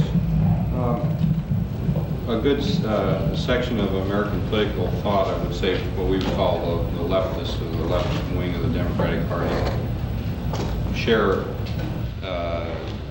revulsion for large military budgets and so forth. But they're out and out statists. Now, how do they come to arrive at this same end? Sort of? They're not. None of those people are in principle against foreign commitments or American entanglements almost anywhere in the world. What's involved there is a technical debate over particular weapon systems very often. And these liberal Democrats at least have enough sanity to think that there's $5 billion worth of waste in a $280 billion Defense Department budget. Right? The Reagan administration's position is there is not a single penny that can be spared. They present a budget that the generals and admirals want for $280 billion, and you can't take a dime away from that without endangering American security. So the Democrats want to pare that a little bit, get rid of particular weapon systems, but nothing like the kind of radical rethinking of American foreign policy that libertarians believe in, I think. So that of all the defense analysts that the various sides use, the only one I think that has really thought these things out is a libertarian defense analyst, namely Earl Ravenel. It was really thought out ways of saving substantial amounts of money by changing American policy and not simply getting rid of one weapon system or another. And I would strongly recommend his works to you. You're probably familiar with them to an extent anyway. Right? Won't Earl be speaking here? Yeah. Right. Oh, well, maybe one more question. Yeah. I think we're all free trade advocates here, but something that puzzles me. Do you think that free trade in armaments would be consistent with that? You mean by private firms? If El Salvador can pay for it, should they be able to arm themselves to the teeth while they war manufacture the United States? You know, really, what's the alternative? Because there's certainly going to be groups in the world where we would say they should be able to get arms to help themselves, right? I mean, I take it no one here would particularly want to have an embargo on arms to the Afghan mujahideen, freedom fighters, right? So that it seems to me the only principle that can be accepted is, there's no reason to suppose the American government can select the good and the bad guys in the world. Certainly been wrong in the past. So that I see no alternative really to an open arms market. But the arms market would be a much, much smaller one than exists now, because now it's the credits come from the enormous resources of the U.S. government. I really think we're